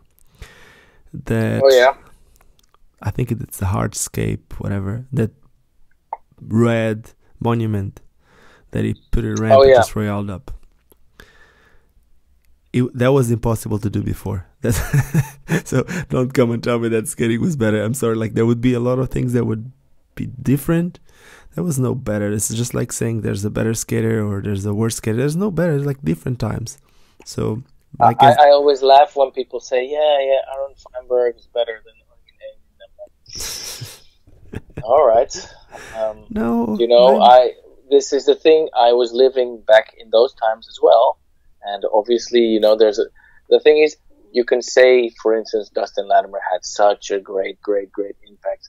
But to say, for instance, that Eugen doesn't have a great impact right now, you see, how many people do you see doing alley-oop top assets and grabbing their front foot all of a sudden? Yeah, of course. But people doing crazy, funny ninja shit, you know, and of course, everybody's been doing everything before already, but just like you said in that, in your vlog about Eugen and his gang getting 1.7 million views in 2 months. You know, I'll tell you that there hasn't been anything with anyone that does grinding on rollerblades ever in the world to get that amount of views. And then to also know that Facebook is actively stifling video. It's not like it used to be a few years ago where you put something on YouTube and it would just go.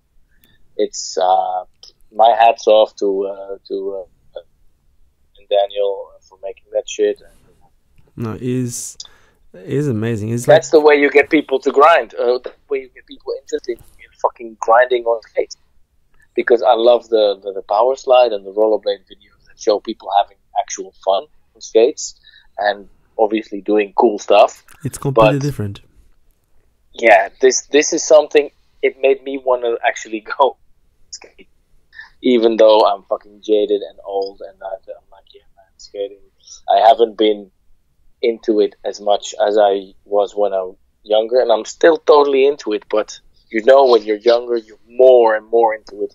And it's a different type of being into it. Now you're into it in a smart way, if that makes sense.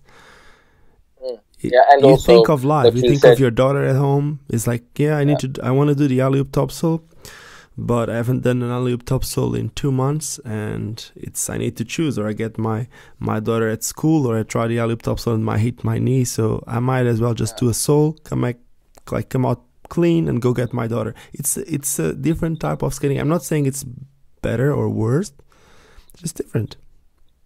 And also, I think that if you're guys like you and I, what the hell do we have left to prove? I guess. Yes, you do it because you want it. It's like you know, for the last year and a half, I've been doing a lot of weightlifting, fitness in the gym, and there's like a thing when you see people in the gym who are kind of cheating themselves and putting in their little book that they did this many reps and this weight. It's like you're cheating against yourself, you idiot. It's like skating. It's like you're not skating against anybody but yourself. And for me, I don't see a reason to fake it. And also, it's like everything you do for enjoyment. One day you're going to enjoy yourself a tiny little bit more than the next. And I'm sure that people have sessions where they do incredible tricks and still not really happy. Like, for instance, when I was filming for my 41st birthday mini ramp edit, and I got home and I was in a foul mood. And my wife was like, "What the fuck? Did the skating suck?" I was like, "Yeah, man, it sucked. I didn't land these and that." And I didn't notice this until she pointed it out. Like, "Hey, man, you're in a bad mood. What the fuck?" And obviously, we'd filmed a lot of stuff, and I started editing it. I was like, "Oh, actually, I did land a couple of cool tricks." I was like, and then you can kind of see that, what you feel is very subjective, and especially when you film it or have your friends film stuff. You're like, all right, you actually did do some cool stuff. All right, turn that frown upside down, etc., etc. Because you're only doing this for yourself. And the fact that I didn't do a fakey 3 alley topsoul on a thing, I'm like, who the fuck cares? You were there, you skated. I keep saying the same. The most important is that you're enjoying it, man. That's the thing. Exactly. But I still have this kind of thing in my mind, and this is obviously coming from back then. Yeah, when you were just not going to leave a spot alone until you fucking owned it.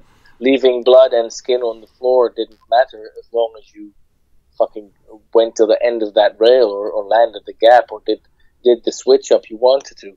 And obviously, none of us rollerbladers would have ever been able to land any trick if we didn't have any perseverance. Of course, because this is also, if I look back in the day when I started blading, there were so many people that had some talent and maybe more talent than you or I, but they didn't have what it took to stick with it.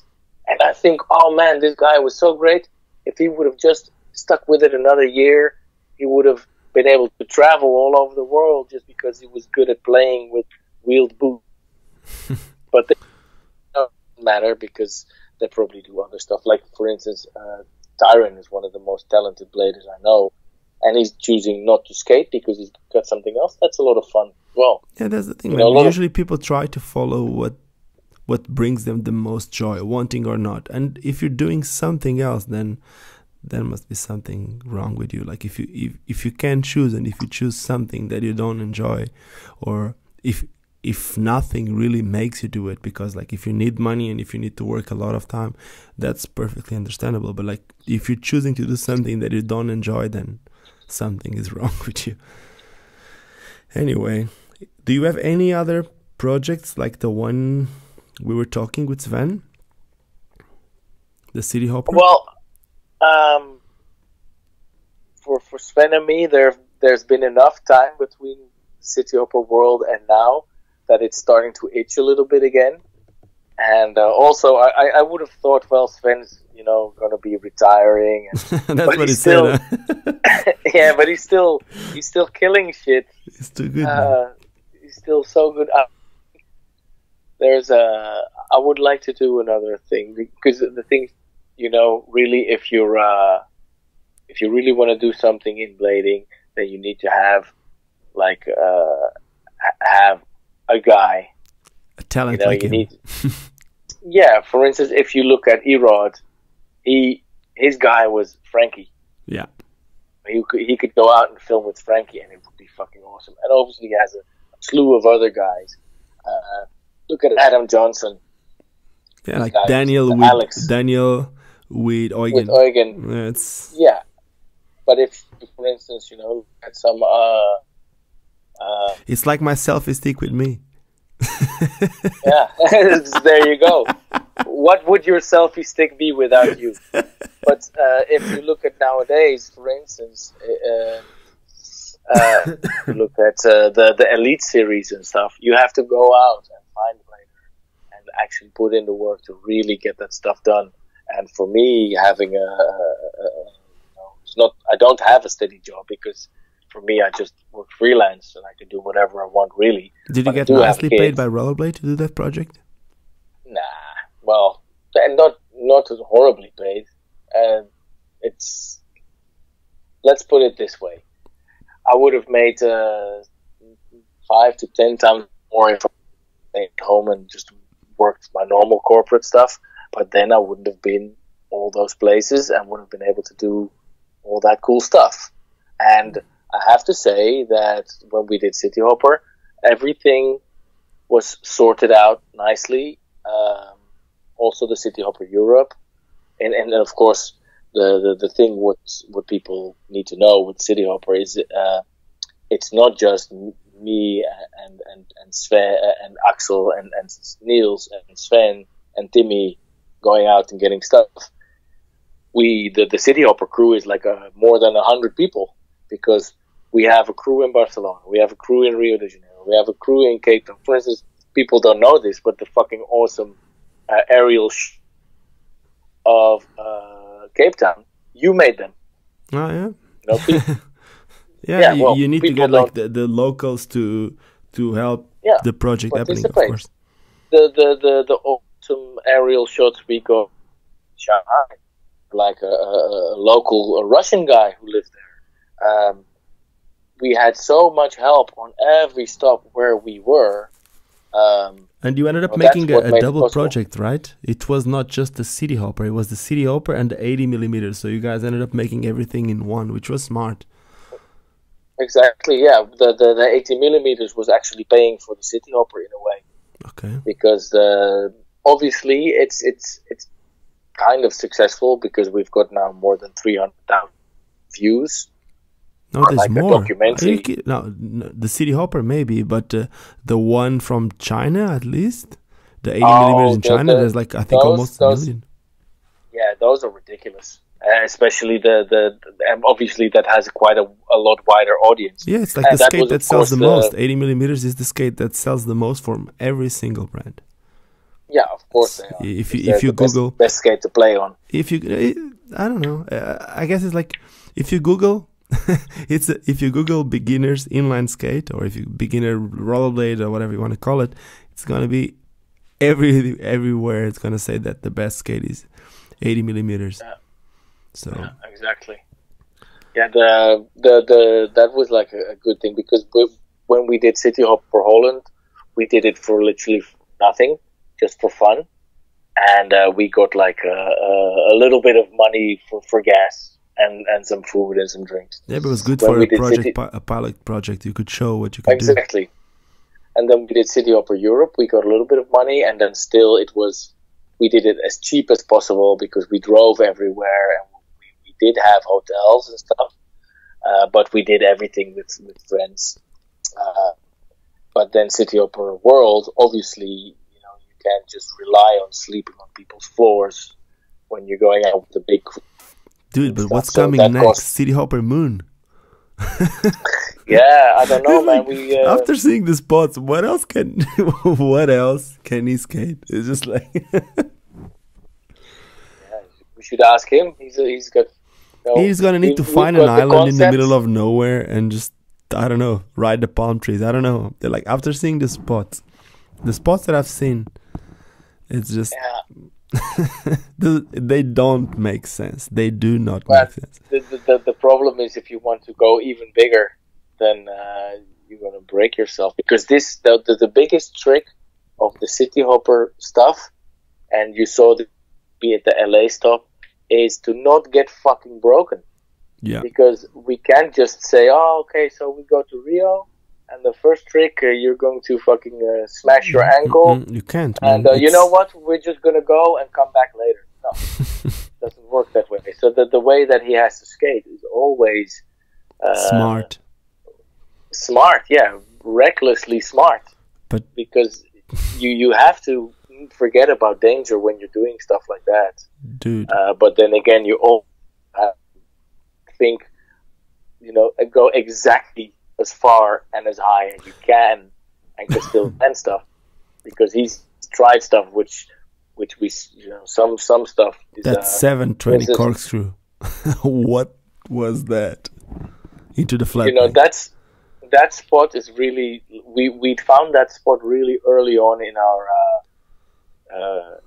our scouting, because when we went to Rio, we had the greatest crew there. The guys, I have to give big up to Rafael Romano, Kaleo, to Hafa Veruca, to Renato, to the all of those guys from Rolling Sports. Fucking amazing, I know. JP, not to forget, those guys were like fucking heaven sent. And Sven and I decided, to go there a bit early and for just pay for our own, so we could get like the extra air lapses, get everything sorted. And because we put more of our own time in, it ended up, I think, being maybe the best stop we ever did. And that place in Niterói, which is not actually in Rio, but just on the other side of Rio, across the water. And we found that place, and it's like a famous architects made it, a famous Brazilian architect. Did you saw it online, or you went there to see it first? I think we looked at it in Google Street View first, because what Sven did to find stuff in countries or cities he's never been, is just Google Street View the hell out of everything. That's the way he found most of the stuff. That's amazing. Yeah, he's got a lot of free time, this guy. But then when we went there... But he's a professional skater, right? Not just in skater. A way, he gets paid. He's played. Okay. So that's... and he does marketing. Full-time job. He's in charge of... Yeah. I'm not sure if it's 100% full-time, because he has his own company. I know. SB Events. Mind the Gap and those kind of things. In the summer, he's quite busy with that as well. So not totally full time, but that's skating as well. So you could say he's totally a professional skater, and I think the only skater I know that's been able to buy a house from the Xgames winner. Yeah, so, because he knew where he wanted, and he put the money on the side and all that, right? From what I heard. But back to the 7. Yeah, we had to pay to skate there, because this is one thing, coming from a country which is so straight and clean and honest like Holland. I was not prepared for the level of corruption that there was in Brazil, but in a way, it really helped us. That meant that no only meant yes, but it's going to cost you money. And when we first started finding out if we could skate there, they were like, European camera crew with a skater, 5,000 euro. And we were like, 5,000, fuck out of here. No, not going to happen. But Renato, who had the skate shop there, who would also kind of, they paid a bit for us to be there. And he knew how things worked. And I was going around with him for 1 week to all these spots, and he would give this guy €5, this guy €1, and get in front of everything and not pay and get in front of the line, all that stuff. He talked to those guys, and he talked them down from €5,000 down to €200, and then not even giving them money, but in the end we bought €200 worth of printer cartridges, because that's what they actually really needed. Amazing. And this is just something I was not prepared for, because normally if we find out, it's behind the fence and they have security, so it's not gonna fucking happen. I would just think tough. But he was like, no. But this is Rio de Janeiro. Let's go. I'm gonna fucking find a way. And this in the end we were there flying the drone and two cameras. And, how long did it took him to land? Oh no, Sven does that stuff first try. That's one. That was really, another question that I'll let you finish, and then I'll put my question. Well, no, that's really the thing for Niterói. We just had to, and actually another place where we filmed, I gave the guy some free aerial footage of some other stuff, because it was like aerial footage fanatic. We just did a lot of stuff in Brazil, which in Europe would just not fucking happen. At least not in North Europe. I can imagine. But, did you flew the drone in the favela? No, I didn't bring it. Okay. I could have, because we maybe they would shoot it up. They would think we'd be police, maybe. Yeah, well, I've been to two separate favelas. One was the pacified favela, where the Rocinha, you can just go. Favela de Rocinha, which is dangerous, but if you know someone, right? That's the thing. We knew someone. Yeah. And we'd also went to a party in a favela called Babylon, which was not so pacified as I think. But also we were there, we were guests, and what I learned there is if you're in a favela and you're like a gringo like me, totally lily white, then especially walking around with skates and cameras and stuff, I was actually more safe there than I was on the beach or the boulevard, because all the bad guys there, they see you and they know, well, it's impossible that it's an accident that this guy is here. Yeah. He has to be a guest of someone, and they don't know. He knows what he's doing, something like that.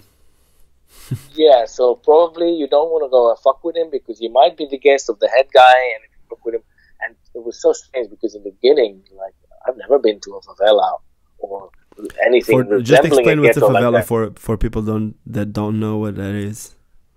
If you look in Rio, it's very mountainous, and you have a really extremely expensive real estate set right next to like the ghettoest of ghettos. And I'm talking ghetto as in buildings that people built themselves with no... All DIY made of metal and... Yeah, with windows, no glass shacks. in the window. Yeah, shacks, and there's clothing hanging everywhere, and everybody just pissing on the street in the corners. And the streets, some of them are like 1 meter wide, and you need to go through them. It's sketchy. Exactly. It's sketchy as fuck. And for me, you know, obviously we're not scared of anything, or else we wouldn't have gone there. But as like the stupid way of not being scared, you know, because we really were putting sort of, maybe not our lives, but at least our cameras and stuff in the hands of you put it in a risk, buddies. In Cape Town, is kind of a place that you probably felt safe. Bontjevel, where you filmed the kid just doing that end flip in the road. Yeah, that's a really, really sketchy place. That region, there's a train station over there, and it's probably one of the most known train station for the gang wars, to the gangs to exhibit what they did the night before, basically. People. Well, this is, I think, the thing with City Hopper, because we rely on the people, the locals. And if this is the thing, if the locals bring you, then you kind of have a passport. Yeah, you feel in safe. A way. Yeah. You are allowed to be there just because you have these guys. Yeah, of course. And for us to be in the favelas and to be in like the what you call Bontjeval, those places. Bontjeval, it's a ghetto. It's a favela, like the favela, just a different Bontjeval. Yeah. Yeah, exactly. It's same shit all over the world. But for us to come from like one of the richest countries in the world, like Holland, you know, we have it very well here in Holland compared to those places. But in the end, it's all about who you know, and if also don't go and be an asshole there. Of course, because then you can have, you know, if you're going to be an asshole, you're going to get in trouble. But that's everywhere in the world, and you should respect people no matter where you are. So I guess that's just a rule to live. Anyway, my next question would be, I kind of like, when I look at Sven and I look at you, it's kind of like opposites, you know? It's just like, I always thought of Sven as the most concentrated guy, like clean, that go to the event, that doesn't go out at night. The next day goes there and he's a skate machine.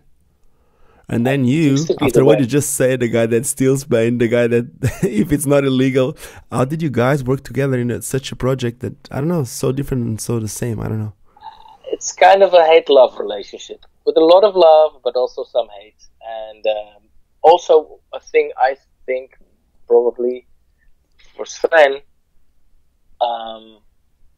we've been skating together for such a really long time, and like I have to say that City Hopper is not just my idea with Sven. It's totally 100% also Randy's idea. Who's like Sven's best friend from when they were really small, so we know each other. And Sven sometimes he could use someone to tell him to stop fucking pussing about and fucking get shit done and go out and get it, and let's go now, you can do it, fuck off, don't think about shit, let's go. And he'd fucking Remy, and he'd be like an old guy, grumpy, but then he would be like, okay, fuck this guy, I'm just gonna show him, here we go, bam. And we did so much stuff like that, where we would be somewhere, he would be pussying about and would get on his nerves, but also it'd be like, yeah, man, we have like, I'm holding a camera here, Axel is over there holding a camera, we have Neil somewhere, we have Timmy holding the GoPro, we're all here for you, homie, get it fucking done. So you would basically the guy in boxing, you would be the guy slapping in his face. Yeah, a little, sometimes. Also, sometimes he needs to be, he needs to get a little hug or a pat on the back. It's just also a thing you have it's to the know. Same guy, the same guy that slaps him in the face. Yeah, well, yeah. The thing is, if you saw the City Hopper, what happened in LA, him fucking busting his head open. Crazy. That's like, at that moment, I'm not thinking that the whole City Hopper is going to be fucked because we can't film anything. I'm just thinking, hey, he's fucking bleeding on the ground, man. What the fuck? Does he have brain damage, or? Yeah, of course, man. Are we going to be in the hospital the next 2 weeks, or can he even fly back home? So many things, and then in the end, this guy takes a week off, and he's still. And that's what people might not know, but the tricks he did in the LA part in City Hopper, those were kind of the hardest things I've ever seen him do, because he still had a concussion. He was skating these big fucking things, and all the while trying to land softly. How are you going to fucking grind a rail that's like 20 meters long and 2.5 meters high and land softly? But he can pull it off. But also I have to say, this guy has more lives than a cat. There's so many times. There's in City Hopper, Holland. There's this one time in Den Bosch, his hometown. He wants to do a Macchio stall on a pillar in front of a big church, and he just misses the hole. He goes over, and this thing is almost 4 meters high. And I remember when he missed it, I thought, well, this is going to be his head in the fucking pavement. And I don't know how he managed to do it, but he just turned around mid-air and landed on his feet. You know how if you grab a cat and you just toss it, and hold it up, well, he's like that. He has that kind of thing. So yeah, this must also say that we kind of know that he has this 9 lives, so we're a little bit less afraid to tell him, yeah, man, you can make it. No, it's not a problem. You've done that stuff before, and then we'd be like, I hope he doesn't die this try. But, yeah, we want. It would be cool to do something again, but it's a lot of money and a lot of time to do something outside of Europe, because literally when we did stuff in Europe, we would just, for instance, when we did Berlin and London, we would only be there for 3 or 4 days, and we could just drive up real quick and drive back. But yeah, we want to do something in Japan. That would be really cool. Land of the Rising Sun. That's like I know that he's got he's kind of got a little dream about that. But yeah, I don't know. We might want to just think of something totally different, because it's like with City Hopper, what you said, where you're gonna go, the moon, spaceship. yeah, exactly. But yeah, and I think also it's we might have, it might have already been. But it's like what we said in the first one. There's limitless possibilities when you bring a jump ramp, because there's so much more spots you can skate that you can. That's amazing. Okay, yeah. I'll be waiting for that one. I know it's gonna be good anyway, so I'll be waiting for Yeah, that if anybody has a good idea what Sven and I should film next, feel free to drop it in the comments. That's cool. Can be outlandish. That would be cool. Okay, so now, just before we finish, one question. For someone who has almost 300 pairs of shoes, how many skates do you have? Wow. At the moment, the ones that you skate. The ones that I skate. We're not talking about collectibles. Okay. I have my the rollerblades with the 125s, which I use for work. The twisters. Mm-hmm. I have my Salomons, destroying the industry one grind at a time. What you gonna do when there's no more Salomons, man? Skate whatever, man. No, I'm gonna skate whatever's there. Valo lights, or I think I have Valo lights. My friend Deverell might still have them. Randy's little brother, and he might also still have my Aeon. Okay. So I have Valo light, Aeon, the Salomon ST 92. Oh, I have. That's the one, the black one, and I also have the Einburn, but I haven't modded them yet. Okay. So I have to try. Although I tried them on, and they were not nearly as comfortable as the soft boot Salomons. Oh, I had the ST92. It was never my thing, man. I skated them in Paris. I don't know, man. I think it was because of that the cuff that you could make it like rock, not really rockable. I think it was rockable. You could put one side a little bit benting more or whatever. I don't know. I kind of always felt that skate was too soft for me. It is soft, but the thing is, I used to like harder skates, but now I'm older. I'm getting a little bit lazy. I'm getting lazy and a little bit of a pussy. And when I put them on and I tried a true topsole, I was like, I don't even have to bend my knees this far, man. This is great. You need to get the Vinnie Mintons. I think the Vinnie Mintons come with true spin topsoles already inserted. With the fucking the ugly blocks on the side. With the shit. No, the Vinnie Mintons, did they come with a block? With a wide body? Yeah, those were ugly, man. But what I am excited about though is I've pre-ordered obviously the Dem 709s. Them skates. I spoke to number one fashion victim in rollerblading, Robbie Pitts, for a long time. I love Robbie, man. You know that he's gonna be he's gonna be my next skate talk. Oh, I'm gonna hereby big shout out to Robbie. You helped sell those skates, man. Well done. I love Robbie, man. But I spoke with him for a while about those skates, and I spoke to John, and I love John. He's like a guy. He's always 3 weeks older than I am. And I always he knows a lot more than you. Those 3 weeks were fucking John is still skating. I still can't quit. And obviously, after hearing his podcast, the Mushroom Blading podcast, yeah, man, it was moving. And from knowing the guy, also for fucking, not like I'm a great friend of his, but when you've seen each other in blading for over 20 years. Yeah, for sure. Yeah. And, he went from being like an icon and a role model to being a guy whose phone number you'd have and who'd call you when he was in Amsterdam or needed something sorting out. I just thought, those skates, I need to fucking buy them. And I wouldn't have bought them even if they if they didn't fit me. But I wore the sample pair at Winter Clash.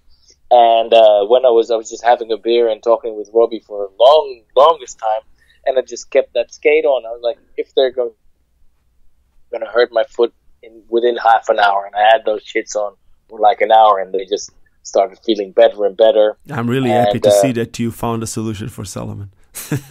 Yeah, for sure. No, but these skates, if they're as good as if they're as good as I think they are, then I'm going to skate them full time. and I'm just going to have them in all black, and I will get used to the funny way they look, because this is one of the things that I think, it's like the elephant in the room. I think you're gonna adjust to it, man. It's just like every other skate. Yeah, I remember I used to love We come from Argons. the Bauer time. I remember I used to love the Oxygens, and a lot of people just ate on them. No, the Argons were fucking cool. They were like big mountain boots kind of stuff. But the lacing thing with it takes a lot of getting used to. But the thing is, when I wore them and I really pulled tight, it does really work very nicely, and the flex was good, and so and also keep in mind that the first Valos weren't that pretty. And I'm not saying that these skates, they're the ugliest skates there, because they're not. They're definitely not. Especially when you have small feet like I do, they look all right. But the thing is, I have like John is a sneakerhead, a real sneakerhead as well, which you could see in all his Valo skates. And I have a lot of faith in his ability to make that skate look fucking awesome. Because obviously he's got plans to make that skate. You need to have the base model down. Make sure that it skates well, like the Majestic. It's like, I'm sure that if he keeps selling, the last time I made a skate talk was with John, and if the thing keeps going the way it is going, he's probably going to be able to do his own mold the way he wants it. I'm not saying that this one is good or bad. I love what he's doing, and I said it more than once. But I believe that if he keeps going, if he keeps doing good, he might be able to do his own thing or do the changes that he needs to do or that he wants to do. Not that he needs, but the ones that he wants to do. And like you said, is proven to all of us that he has a really good taste, or he has a good taste, or he has a really good way to influence all of our tastes. So he's gonna make us like it. So no matter what he does, which is amazing. That might be like 10% of it. But I think the fact of the matter is he knows about aesthetics. The thing is, he knows how to make skating look good, and I have, with having held those skates, the only thing really that didn't gel right with me is the funny lacing system. And if that's the only thing, because the silhouette of the skates is nice. If you look at them from the top, it's nice. The material, the mattness, the matte finish, it's pretty good. I can see this go somewhere, and there is no reason whatsoever why these skates couldn't come with the skin. And what frame you gonna skate with them? I just have to kiss my wife good night. Slap lekker. Okay. Slap lekker lief. What frames skates creates? Okay. Or no, I want to try the Wish frames. Yeah. Because I've been stocking all kinds of different sizes Cosmos, so I'm gonna make a bowl setup and a street. And you had a lot of wheels from that Roches time. Yeah, well, actually, the only ones that survived are a pair of Hull Greens, which I'm skating at the moment. Ooh, don't skate them, put them on the side. You're gonna be making millions on Google, on eBay. I have work to make millions. Well, not maybe millions of rand, maybe, but not euros. Million of cents. You can always make millions, man. Millions of fun. It doesn't matter. The thing is, I was saving those Hull Greens for the longest time, and then I thought, you know what? And I'm already skating them for like 2 or 3 years now. That's I'm just not street skating those. I skate them in ramps and bowls and skate park. And I just figured, for who am I saving these? To wait until I'm fucking 50? No, man. Just skate them. And also, I must say that back in the day, the difference between Cosmo and the rest was so huge. But nowadays, you have so many. Yeah, you have good wheels. You have the hydrogens, you have the undercovers, you have O.G. These 3 wheels are amazing too. So.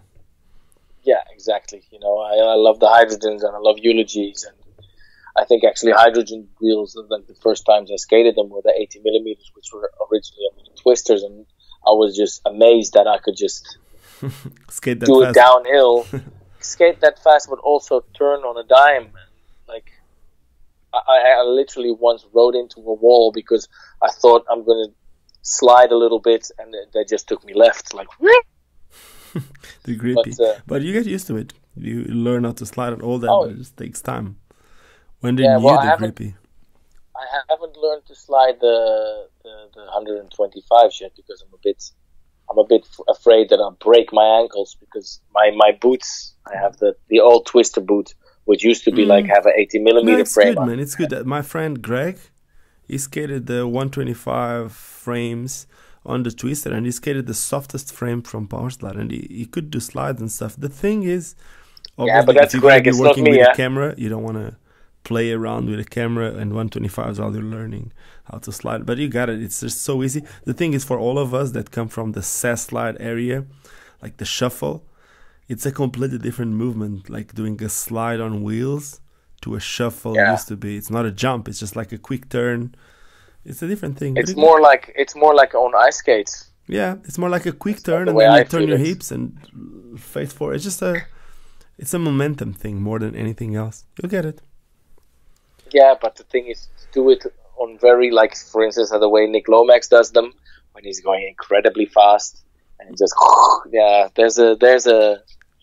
it's for me the sliding on wheels is kind of a new thing. Well, new thing. I've been trying that for quite a few years, but after getting the hang of it, it's a fun way of doing something slightly dangerous on your play skates. It's like challenging yourself. You know what? Before I started aggressive skating, I was like 15. I used to be a speed skater, and when I first had my first inline skates, I saw a guy, Luc Lenoir. I saw it on Eurosports, some downhill thing, and I remember seeing that guy doing a slide, kind of like skis. And my coach used to hate me, man. All my colleagues and my team, they used to hate me because, what the fuck is this guy doing? Why is he just burning the wheels, like trying to slide with 580mm? And I remember that I learned how to slide back then, but then I never again did slides because on aggressive skates the boot would touch, would be a shuffle, would be completely different. And then about 3 years ago, when I got my first 125, in the first day I ended up getting it, but I first got like just kind of like not a training wheel, I call it that Royale with one wheel, something like that. I don't remember. It's not a training wheel. I remember seeing something like that. Do you remember Ivan Gagliardo? Yes, full speed, man. Full speed. Those guys doing downhills in the rain. That's what's the name? Was it Swiss Dressing? Yeah, and the other guy is the one that I'm telling you, Lenoir. Yeah, I saw that on TV, man. Yeah, me I too. remember when I just started skating. I saw it on TV. It was like, what? That's sick. And then people forgot about it somehow.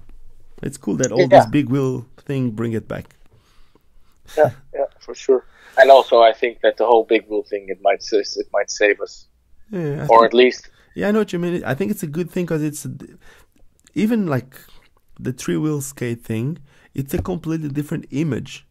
Even like the wizard frames, it's a completely different image. Like when people look at that, they feel like, "What's that?" And then they see people skating, and it's not that running on cobblestone. It looks like something fluid. That smoothness, that's what people want to. That's why people go to ice and they want to skate. It's not because of the people that are holding on the walls on the ice rink. It's because of the ones that can actually skate and glide and all that. And with big wheels, you can. So Remy, I'm sorry about that. Basically, I just run out of battery. I'm sorry. I think we really need to wrap it up. So it's almost 11. We both have our baby sleeping and wives. I guess it's time to finish. I'm sorry, man. I went through too much battery. Next time we'll have a cable. So, cheers. Thank you so much. Yeah, I get that, man. Let's be nice to the environment and wrap it up. Too much batteries to use. Hey, thank you for the opportunity, and it was nice chatting to you again. And keep up the good work with the vlogs and the YouTubes and everything. And I'll catch you on the internet, buddy. See you later.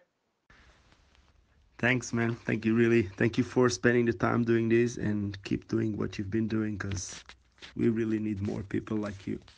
And for everyone listening to this, I'm ending this with some WhatsApp voice messages between me and Remy, because just like I said, there's no more batteries. So if you guys enjoyed this one, don't forget to give us some thumbs up. Like Remy said, if there's anything that you want to know, or if you have any ideas for Sven Boekorst's next project, maybe drop us a comment. I'm sure that Remy is going to be reading them, also Sven, and more people might just enjoy and get the idea. And that's it, guys. For everyone who watched it, who listened to this, and I just want to say again, thank you, and don't forget why we all started skating, because it's fun. Cheers, guys. See you soon. Vou viver